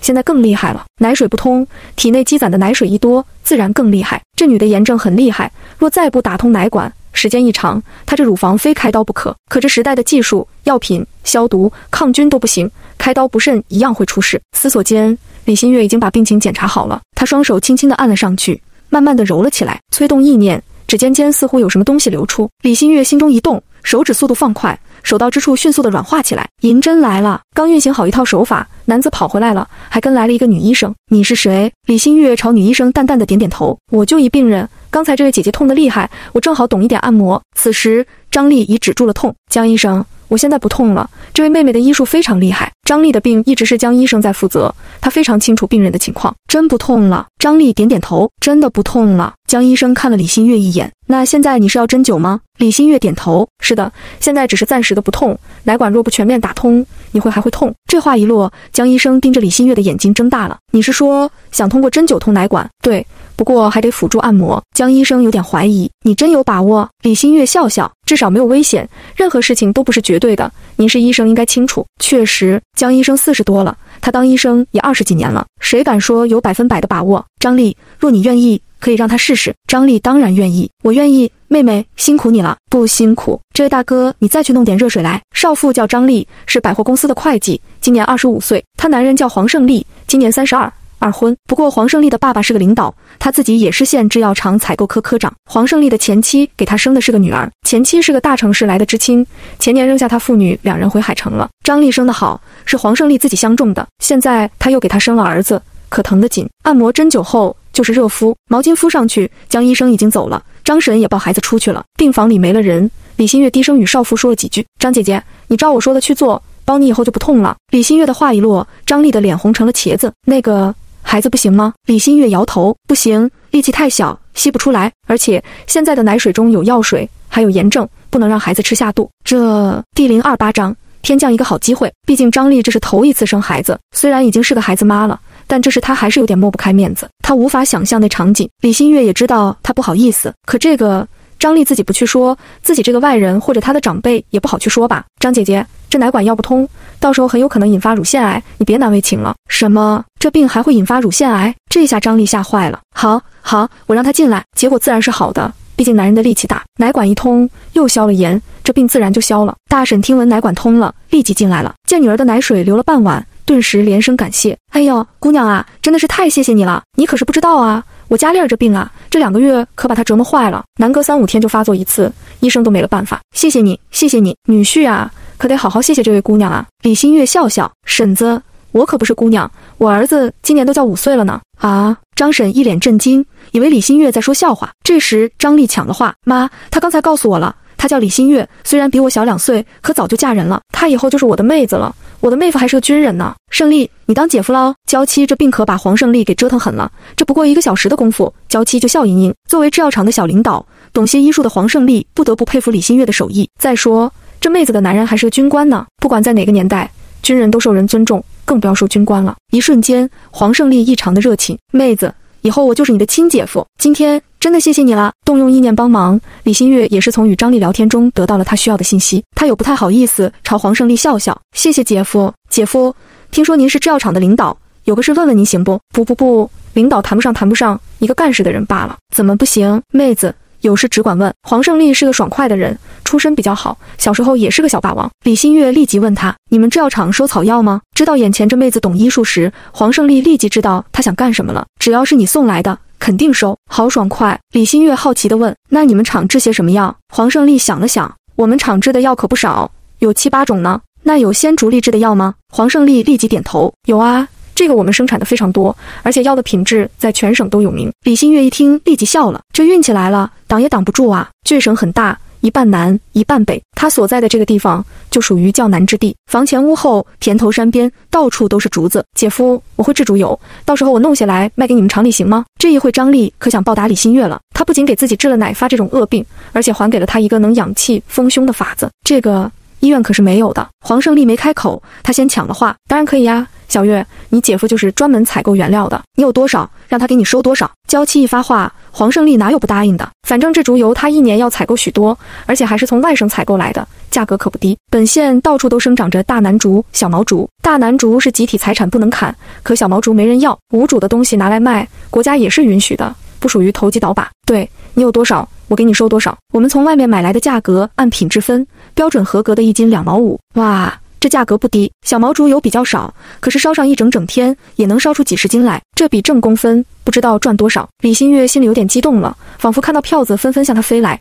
不能怪他格局小，实在是现在他太穷了。这时陈明川办事回来了，大娘说他在隔壁，于是找过来了。见陈明川在找自己，李新月立即告辞：张丽姐，姐夫，我丈夫来了，下回再来看你们。张丽一听，看了自己妈一眼，大婶立即站起来，把手中一个手帕包塞给了李新月：小月呀，这是一点心意，可不能不要。你既然认了丽儿当姐，那我就是你的姨，这是姨的一点心意，必须收下。门边陈明川一脸惊愕：我就离开了2个小时，出了什么事？李新月没与他多说，大婶非给，正好他也穷，这是劳动所得，没什么不好意思的。那就谢谢姨了。姨，您这白发，等我挖些草药过来，到时候您洗着，洗一次包您满头黑发，不过每个月您得洗一次，这样才能保你新长出来的头发变黑，这是纯植物的东西，不会影响身体，您别担心。天啊，这是真的吗？这话一落，张姨一听顿时惊讶地合不上嘴了。要知道她在供销社也是个小领导呢，今年她才47，就是因为这白发让她看起来活生生的老了10岁。小月，你说的是真的？李新月含笑而答：现在我也不说，过几天我弄好了送来。这下张婶真激动了，太谢谢了，若真有这神效，一定当好好谢你。谢倒不用了，有制药厂采购科科长这个姐夫，他有挣钱的路子了。当然这路子不是替自己找的，是李新月替原主的3姨找的。那个3姨可以说是原主的半个娘半个伴，她要离开了，想替原主报答一下那个世上唯一的亲姨。走了出来，李新月看到了陈明川的一脸疑惑。张姐刚生孩子，得了奶发病，痛得喊天叫地，正好我懂这个，帮了她一下。陈明川听了，心中更好奇了：你还懂得医术？是啊，我很小的时候，外婆就教我认草药、背偏方，只是长感期没用，手感有点生疏了。她竟然还懂医术。第029章，天上掉下了一个大馅饼，虽然只懂些皮毛，但也真的是不容易了。陈明川多看了李新月2眼：我不知道你外婆会医术呢。李新月嘴角一抽：你不知道的多呢，我外婆曾祖父在宫中当过太医，这个你也不知道吗？陈明川张了张嘴：这么厉害呀？那你学到了多少？学到多少？多了去了，不想多说了。李新月淡淡的道：不知道，应该也不少吧，只是长时间不用有些生疏罢了。出院手续办好了？陈明川立即点头：办好了，可以出院了。那就走吧，我东西收拾好了。大娘检查还没回来，看来她的病情有点严重，可严重也没办法，她又没有医师执照，也不能跑去说自己能救人，而且这时代的仪器，她心中还真没底。提了包袱，2人正准备走，江医生跑来了：小李，我们院长想请你过去喝杯茶。李新月看了江医生一眼，见他一脸真诚，便点头同意了。请江医生带路。好，请跟我来。院长是在门诊大楼的3楼，没电梯，只能走上去，怕他走不动，陈明川动手扶他。没事，我能行。陈明川放了手，手中又是包又是桶的，也确实是不方便扶他。江医生知道李新月病才好，也放慢了脚步。终于到了3楼，3人在一个房间前停了下来，门没关。屋里人一看他们3个，立即走了出来：哎呦，你们好，快进来，快进来，我是张江，是县医院的院长。东西放在门外，陈明川进入，立即伸手：张院长好，我叫陈明川，A 师现役军人，这是我妻子李新叶，这是军属啊。张院长亲自泡了茶：请坐，请坐。陈同志，请你们过来，是想与你们谈点事。刚才听江医生说，小李刚刚治好了一个病人的乳腺炎，可真了不起。这位叫张丽的产妇，自生孩子后奶管怎么都不通，隔三差五来医院，特别是近期发作频繁不说，而且还越加厉害。我们医院想了很多办法，但就是一直没把她的奶管打通。厉害呀，小李，你的医术太厉害了。李新玥闻言淡淡一笑，一脸谦虚。张院长，张姐的这乳腺炎确实很严重，若长期以往下去，很可能要动刀子。不过呢，现在不痛了，可不完全是我的功劳，这要得益于医院一直给她消炎，我只不过是给她打通了一下奶管而已。不错不错，年轻人很谦虚。张院长好奇，小李呀，你学过医吗？李新玥笑笑，把自己与陈明川说的那一套又说了一遍。我就是有几个偏方，会一些按摩与针灸手法，也谈不上懂什么医术。这偏方好啊，张院长是留洋回来的，若不是下放，他也不会在这里当院长。见识广的人心思就活跃，而且现在上头的政策越来越宽松，他还想回省城，所以张院长心中有想法了。小李，你不仅会按摩，会针灸，还有不少偏方，有兴趣来医院上班吗？不过一下子我给不了你编制，但可以保证工资和福利不会少。他医学博士，来医院当个坐班的临时工。想到临时工这3个字，李新玥有一种非常不好的感觉。什么单位临时工有过地位，有成绩，没你临时工的份，有过错你就得你当背锅侠。不好意思啊，张院长，我不久就要随军去省城了，多谢你的好意了。啊，要随军走啊？张院长还真是满心遗憾。女人生孩子引起的奶发、奶结症真的是太多了，不仅渠县，就是全国也是如此。而很多时候，消炎只能解决表症，若有一个懂这方面的人，他的医术与西医配合使用，那以后这类病人就真的不怕了。如果县医院掌握了这技术，在全省也是先进吧。唉，张院长叹了口气，太可惜了，太可惜了。可随军之事是国家对军人的优待，我得支持。若以后有机会再合作。李新玥一脸微笑，张院长，我的针灸术和按摩术都是来自宫廷，有特殊的手法与针法，咱们医院应该有懂针灸的医生吧？您是一位真心为人民群众造福的人，我倒是愿意把这手法与针法贡献出来。啊，这下张院长真傻眼了。陈同志，你支持你家属的主张吗？人家是夫妻，得双方同意才不会影响夫妻感情。这位同志是军人，虽然很激动，但张院长还是非常仔细问他。陈明川有点受宠若惊。张院长，我坚决支持，好的东西就应该贡献出来为人民服务，我为我妻子有这么高的思想觉悟而骄傲。这下张院长是真高兴了，他嚷了出来，这就太好了，太好了。小李同志，好的方法是国家的宝贵财富。陈同志，小李同志，你们夫妻俩太伟大了，你放心，你们愿意如此为人民无私奉献，医院绝对不会让你们吃亏。这样吧，你们在这里等一会，我召集一下几个副院长商量一下。好。李新玥知道自己并不是圣母，但是他愿意让自己的医术为老百姓造福。果然，这院长并没有让自己白贡献。李新玥这套针灸术与按摩术是后世经过多方研发编绘而成，是几十年后研发人员多年的研发成果，配之以西药，甚至对治疗癌症都有很大的作用。张院长是个行动派，会很快就开好了。小李，这是赵成，他是中医学院毕业的高材生，懂得按摩与针灸，一会他跟你学习。我们几个领导都商量好了，你思想境界这么高，我们也不能让你吃亏。你的针法、手法、偏方，每一个方子医院出200元算是感谢，希望你不会嫌少。啊，一个方子给200元，这时代有100元的人也是有钱人呐。李新玥很震惊，虽然他这方法远不只值这么一点钱，但他很高兴。那就谢谢张院长了，我会尽力的。第030章住进了招待所。赵成24、25岁的样子，圆脸微胖，一副金边眼镜也无法让他看起来斯文多少。老师，我一定会努力学习的。李新玥带过的学生多了去了，在他的眼中，医生就不分男女，所以医院里让赵成一个小伙子来学着与妇科有关的东西，他也没什么感觉。赵医生，我们互相学习。院长，我要准备一下，教学得明天开始。没问题，没问题。张院长也是情商非常高的人，立即安排2人在县招待所住下。小赵，让招待所招待好。是。赵医生亲自领他们到招待所，并安排了招待所最好的房间，又交代了服务员一些事项才离开。要多久呢？2人安置好，陈明川问他。李新玥心中早就有了主张，这得看赵医生的学习能力，一会我先画穴位图，再看一下他的手法。他本就是学中医出身的，按摩与针灸他都学过，这些东西